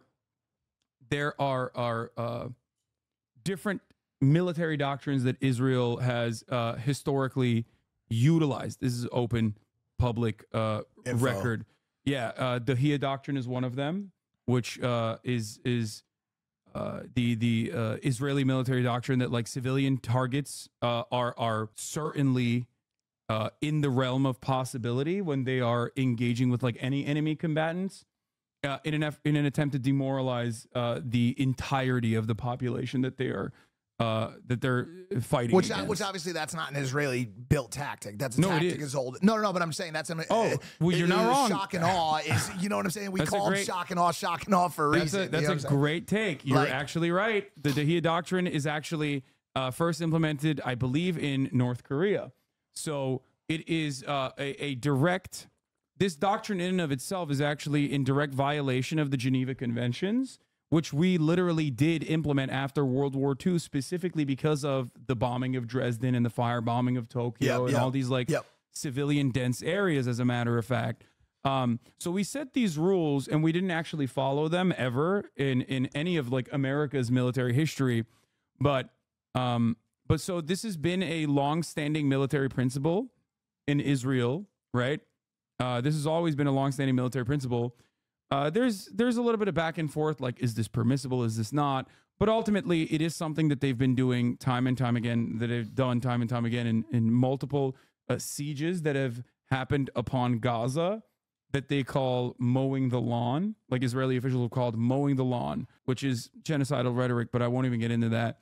And last but not least, there are still, you know, a lot of investigative reporters in Israel that are Israeli investigative reporters that have uncovered, the latest one being the 972 magazine. They're great, showing all of the details in which is like what tactics Israel applies when targeting buildings in Gaza. They call them power targets, and I'll show you the article real quickly and basically summarize it for you. But it's 972 magazine. It's an Israeli magazine that titled this article is by Yuval Abraham, a mass assassination factory inside of Israel's calculated bombing of Gaza. Permissive airstrikes on non-military targets and the use of an artificial intelligence system have enabled the Israeli army to carry out its deadliest war on Gaza.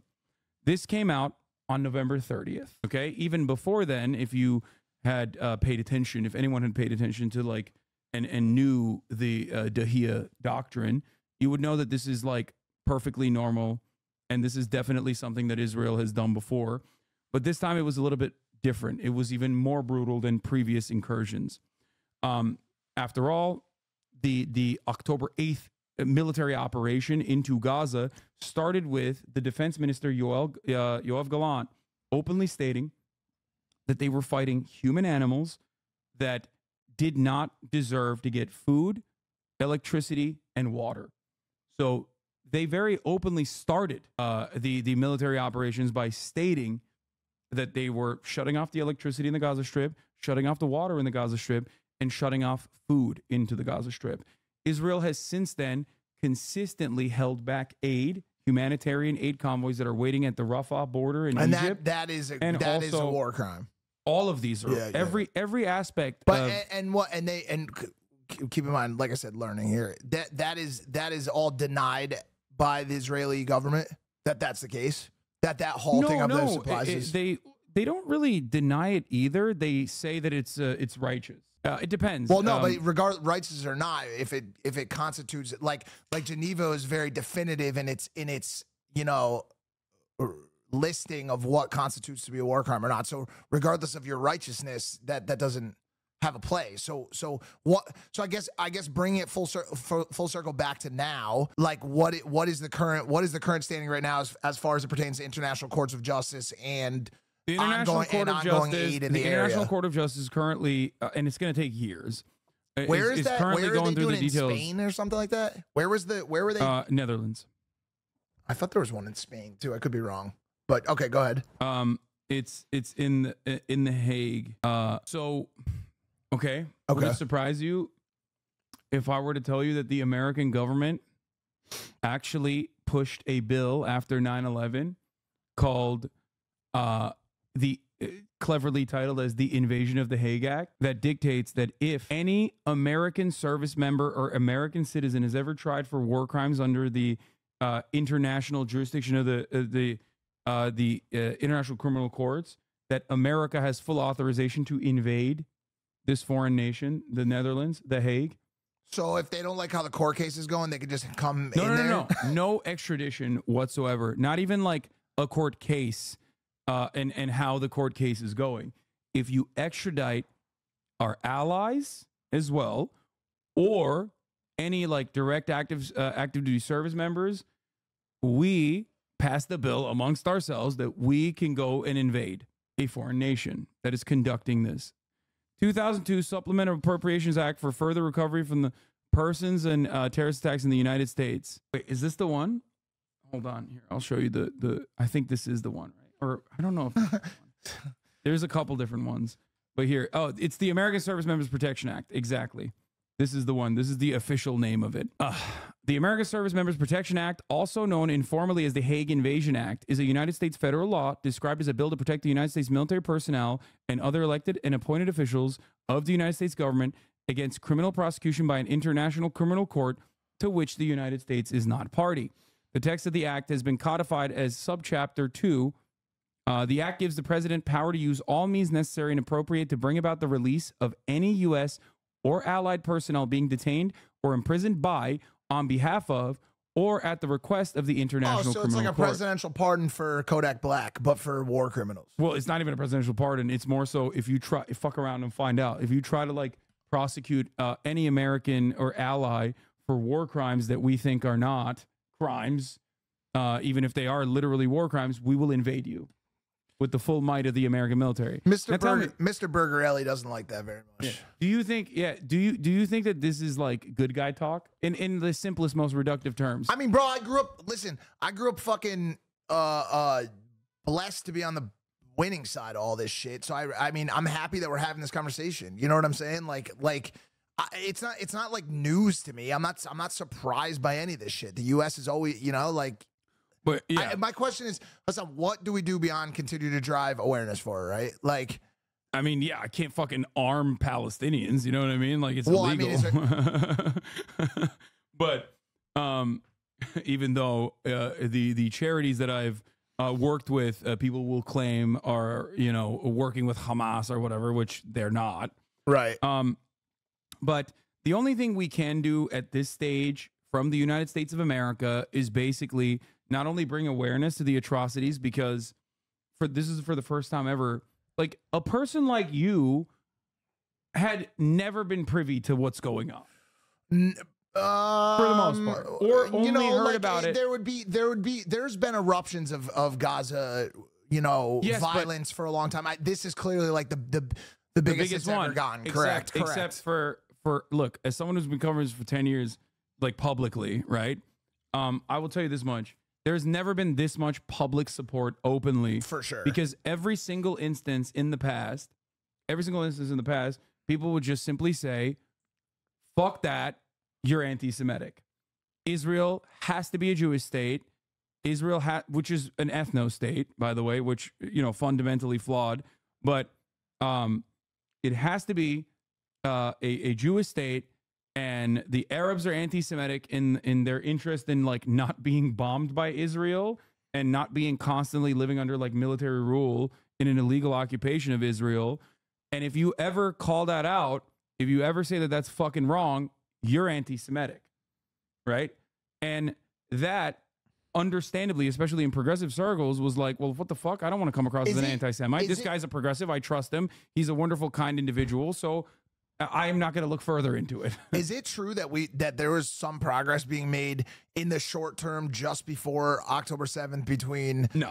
Well, because MBS had been making some level of at least sentimental movements with head of banking from the Israeli government in Saudi Arabia to try to drive better relationships between Jews and Arabs. No. That's MBS is a fraudulent piece of shit and a monster, for the record. Mohammed bin Salman is responsible for a genocide in Yemen, for the record. So it's like, well, I'm responsible for spilling water all over. So MBS is not like a no, peaceful no. guy. Well, hold on a second. Dialing it back from all of that, was he not? Were conversations not taking place between Israelis and Arabs from the Saudi side to try to drive some level of work between the two? Remember, the parties. Arabs from the Saudi side do not have the interest of the Palestinian population at heart. Palestinians know this, and Palestinians will openly say this. Saudi Arabia, just like you previously mentioned, is a client state, which means that they don't give a fuck about the Palestinians or their plight at all. And famously, they don't actually care about the Palestinian plight at all. The government, I mean, the kingdom does not. The people do. The Arabs that live in these Gulf states do, which is why the Abraham Accords were like significant. But what is being presented to you is actually a normalization between Saudi Arabia and Israel, not a normalization of between Israel and Palestinians or Arab people in general. Yeah. So, by the way, when I say Israel's an apartheid state akin to South Africa, that's not only my personal assessment of the situation, but that is actually objective reality according to B'Tselem, which is an Israeli human rights organization. That is the objective reality according to Amnesty International, which is a non-government organization. And that is objective reality according to Human Rights Watch as well. So, like, this is not really like a contested fact, I would say, unless you're talking to someone who is either A, completely oblivious to the realities, or B, very clearly biased towards Israel and trying to muddy the waters. But yeah, this is important as well. This chatter is correct. This is not a conflict between Arabs and Jews, and the way that is like the way that Israel has presented it, but that is not the case. Right. This is a conflict between the Israeli apartheid regime and the Palestinian people that have to live under the Israeli apartheid regime. And the surrounding Arab regions, for their own personal interests, can, maintain good relations with one side over the other, but ultimately everyone is self-interested. And I think that the Palestinians deserve emancipation. Like it is their right. It is well within their right. It is also well within the international law that they can engage in a means of armed resistance against an occupying force.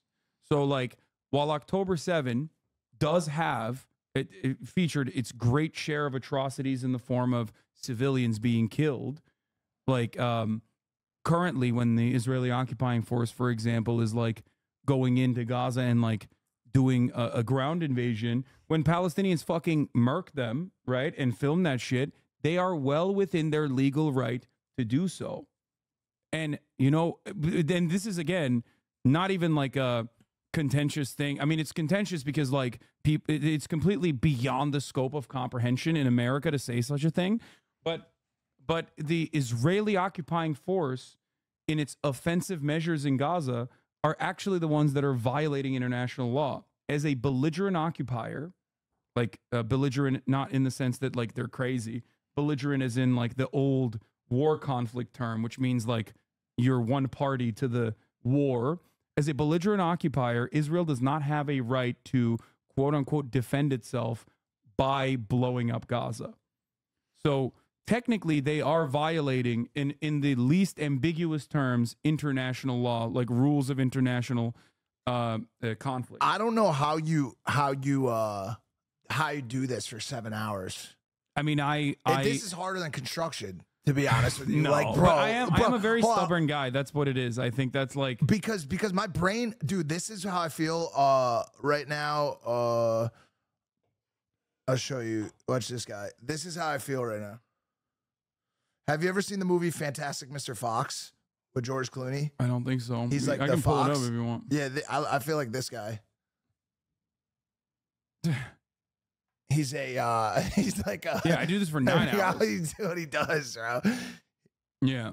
But he's like, and George Clooney asked him as a fox, he's like, when you look at me like that, are you like, is there anything going on out there? Yeah. Dude.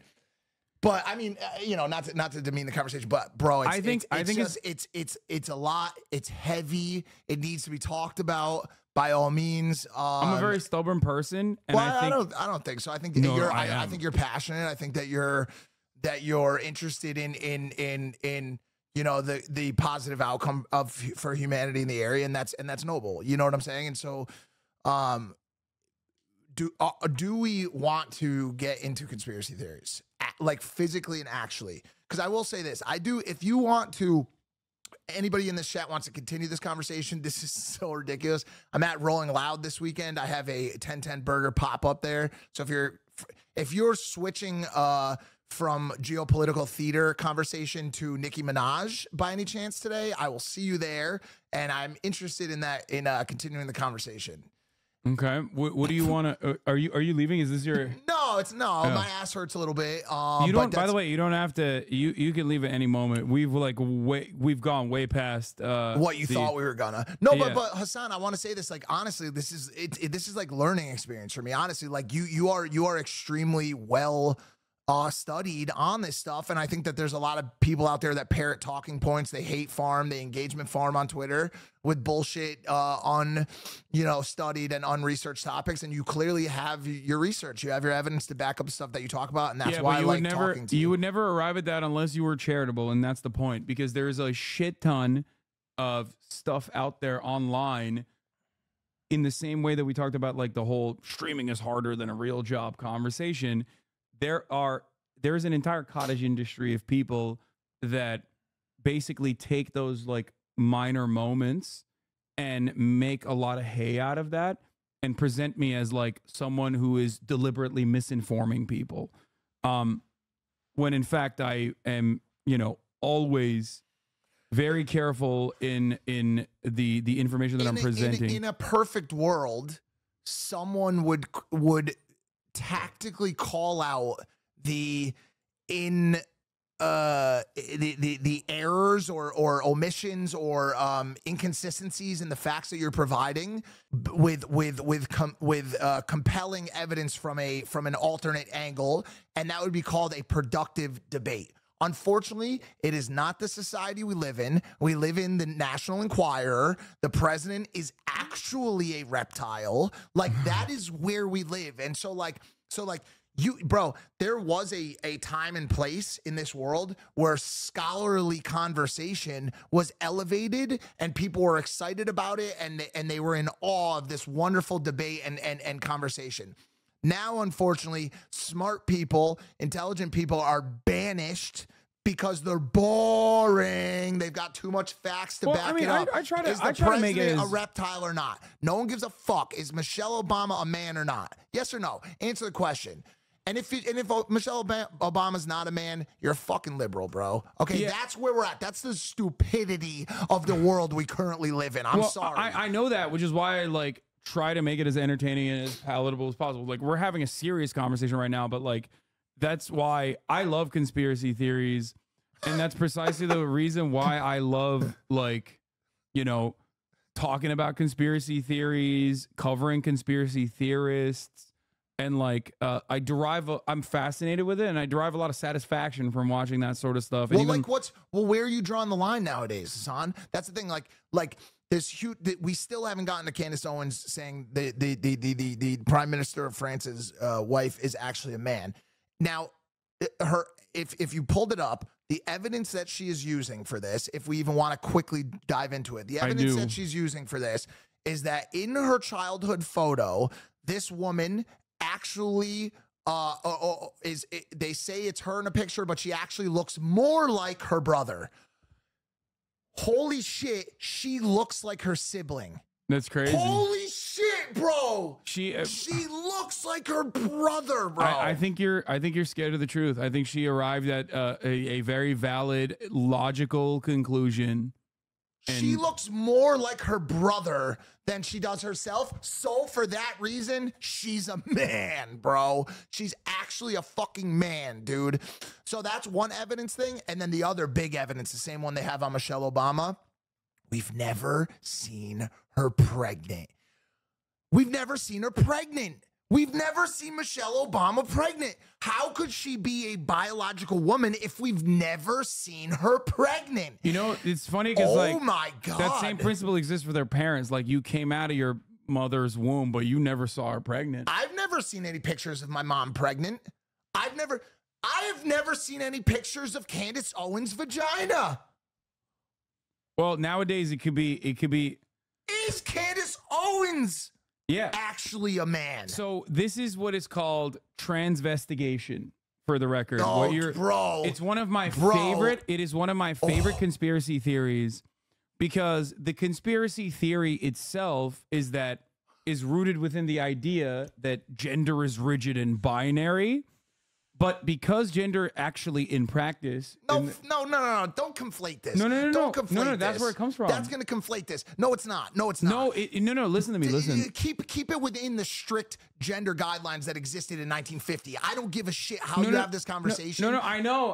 Listen. This is not about gender neutrality. No. You know what I'm saying? It doesn't mean that gender is like neutral or fluid. That's not what I'm saying. Okay. I'm simply stating that you have no real way of 100% knowing whether someone is like literally a biological woman, like a cis woman, or not, unless you like literally look at their chromosomes. No, that's the joke I'm making. Yeah. Correct. That's the joke I'm making. No, but because of that, a lot of people who are transphobic end up literally doing this. So that's why it's happening. And the reason why they inevitably arrive at the conclusion that they genuinely believe that like maybe everyone is trans, actually, maybe my parents are fucking trans, is because they're so goddamn... Where does it end? Where does it end, bro? But where does it fucking end? Like what? Like, you know what I'm saying? Like okay, question. Is that chat real? Are those actually humans on the other side? Are you real? Are you actually really a human? How do I know?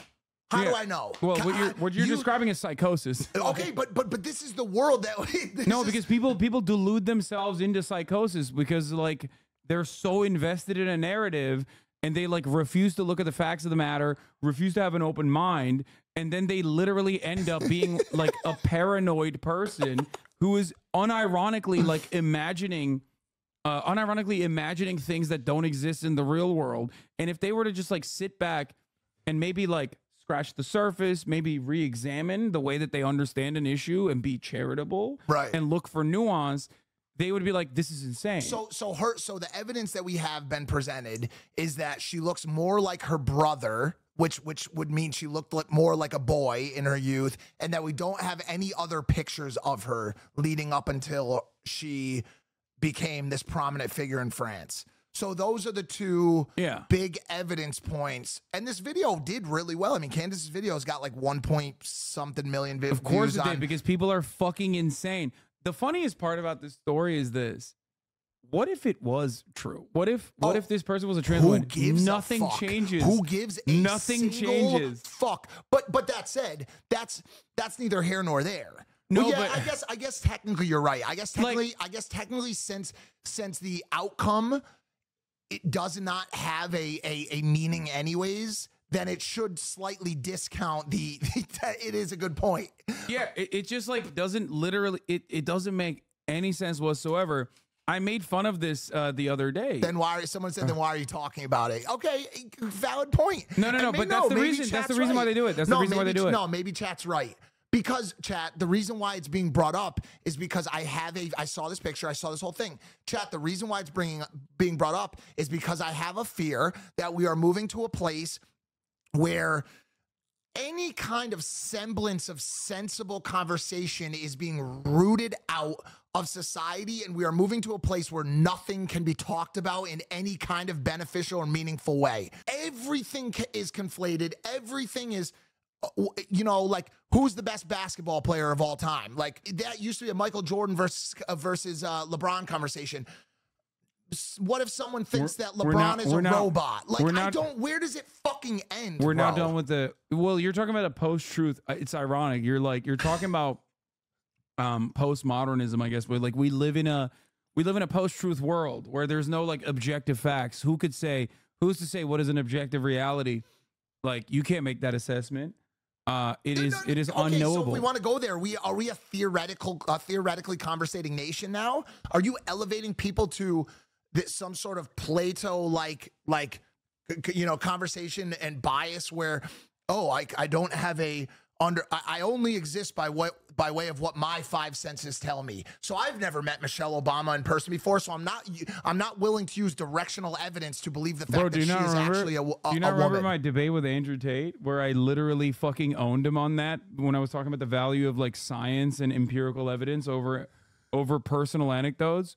Because I knew that he wasn't a flat earther, so I asked him, "Do you think the Earth is flat?" He said no, and I was like, "How do you know it's not flat? It feels flat." Like, and he's like, "Well, I have personal experiences." And I was like, "Oh yeah, did you like fly up to space and look down? You have no fucking clue. You know, because it's science. Like, science established it for you and you took it for fucking granted." Like, these guys that claim that they don't care about science or reading or empirical evidence whatsoever actually do still care about it to a certain degree. But the dumber we get, the more we are, and the more entitled we are, the more Dunning-Kruger focused we are, the more we believe like, well, I came up with this idea all on my own, and I'm a fucking brave little boy. I'm a unique little snowflake. So if I came up with it, it must be true. Or at the very least, you have to listen to me and take it seriously. That's where a lot of this comes from.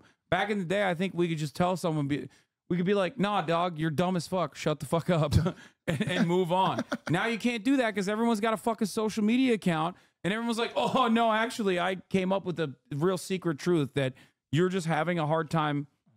No. You're an elitist. You don't believe it because you support. You're an elitist. Which, by the way, Elon Musk also supports it, but he's not an elitist. Bro, I can't. The richest guy on the planet agrees with me. No. He said some of the right things, so he's not an elitist. He's for the people. The richest guy on the fucking planet agrees with me. Honestly, bro, when I started talking against Ryan Garcia and saying like, "Yo, bro, this dude needs to get help," and I care about Ryan Garcia, I want to see him get help. The entire internet was convinced that I was a handler. I was a handler. Yeah. Hassan. What the fuck is going on, bro? Who am I handling? What am I handling? Am I Logan Paul's? Am I his handler? Is that what it is? Yeah, you and Logan Paul are a part of the elite cabal, dude. That's what it is. That's why. You got me. You caught me, bro. That's why they tapped me. That's why Prime blew up, because it is made with baby spinal fluid. No. Ryan Garcia said cyanide, dude. He says cyanide. It's gonna get. Dude. That's awesome. Yeah, no, he's listen. So insane. My final note on it, and I thank you for having me today. It was a great conversation. I learned a lot. My final note on it is that if you are, I wish we can get back to a place where if you are willing to take someone else's life into your hands by making a statement about them, that you understand that the onus of proof is on you, not on the defender. It is the onus of evidence. Yeah. The burden of proof is not on Michelle Obama to produce pregnancy pictures just because your psychotic ass thinks that she's actually a fucking man. No, the burden of proof is on you to provide evidence that clearly states in a court of actual non-psychotic people that what you are saying is objectively a true statement. We are not there right now, and until we get back to that place, we're a flawed social people, and that is what I would like to get back to. But guess what? We're not going back to it. Yeah. We ain't going fucking back, bro. You can't prove a negative, which is like, that's why. Listen, whenever someone does that shit to you, be like, "You're a pedophile. Go ahead, prove me wrong." The best. That's what I've started. Candace Owens. How do we? I hated that I did that on this show because it doesn't work with your audience because then it turns into this investigative situation. That's not how I fucking meant it. That's not how I meant it. I didn't mean it like that. No, I don't think anyone thinks you legitimately think Candace Owens is a trans woman. No, like, right. I'm not trying to like out her. What I'm saying is with that logic, why don't I have to pull my dick out right now to show you that I'm a man? Like that burden of proof is not on me. Yeah, it's no, not on me. No, it's on the accuser. Exactly, which is why you can always be like, well, the way that you're operating, I could just say you're a pedophile and everyone has to believe me because you physically can never prove that you're not a pedophile. Like they don't understand like this principle, this concept. Right. Like you can't prove that. What are you going to show every single fucking moment of your life like on camera? That you were not out there molesting children. You can't do that. I'm not going to believe it because what if the footage is doctored? You know what I mean? AI. What if it's I'm AI? trying to say there's no winning. But listen, thank you for having me on. Yeah. I do thoroughly enjoy your ability to dive into actual evidentiary, you know, and be committed to these topics and look for proof and look for actual evidence. And you're doing a great job. And this shit is fucking harder than construction. Okay, I'll just say it right now, dude. Not. Okay. Okay. I can't wait to hear what you guys talked about with Jinxie. I mean, bro, how can it not all be positive when Hasan's involved? Chat, I love you guys. If you're out there right now and you're having a tough time or you're having a bad day, zoom out, look at your life, look at the quality of your life, look at the things that you're grateful for. If you have parents, love them. If you have a dog, go throw the ball with it. You got a lot of stuff going on good in your life right now. Touch grass is what you're saying. And touch fucking grass, dude, and appreciate the fact that real life is out there. It's really happening. Be grateful for the things you have. If you haven't read The Fifth Vital and you want to, it's helped a lot of people. It's helped a lot of people in jails and rehabs. It's made a large impact on a lot of people with addiction and mental health issues. Go ahead, read The Fifth Vital. It's available on Amazon. It'll be at your house in 2 days.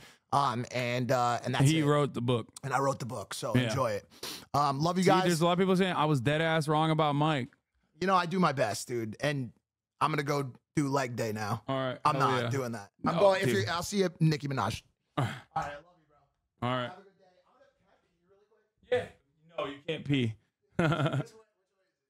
It's first left. Okay. What a lovely young man.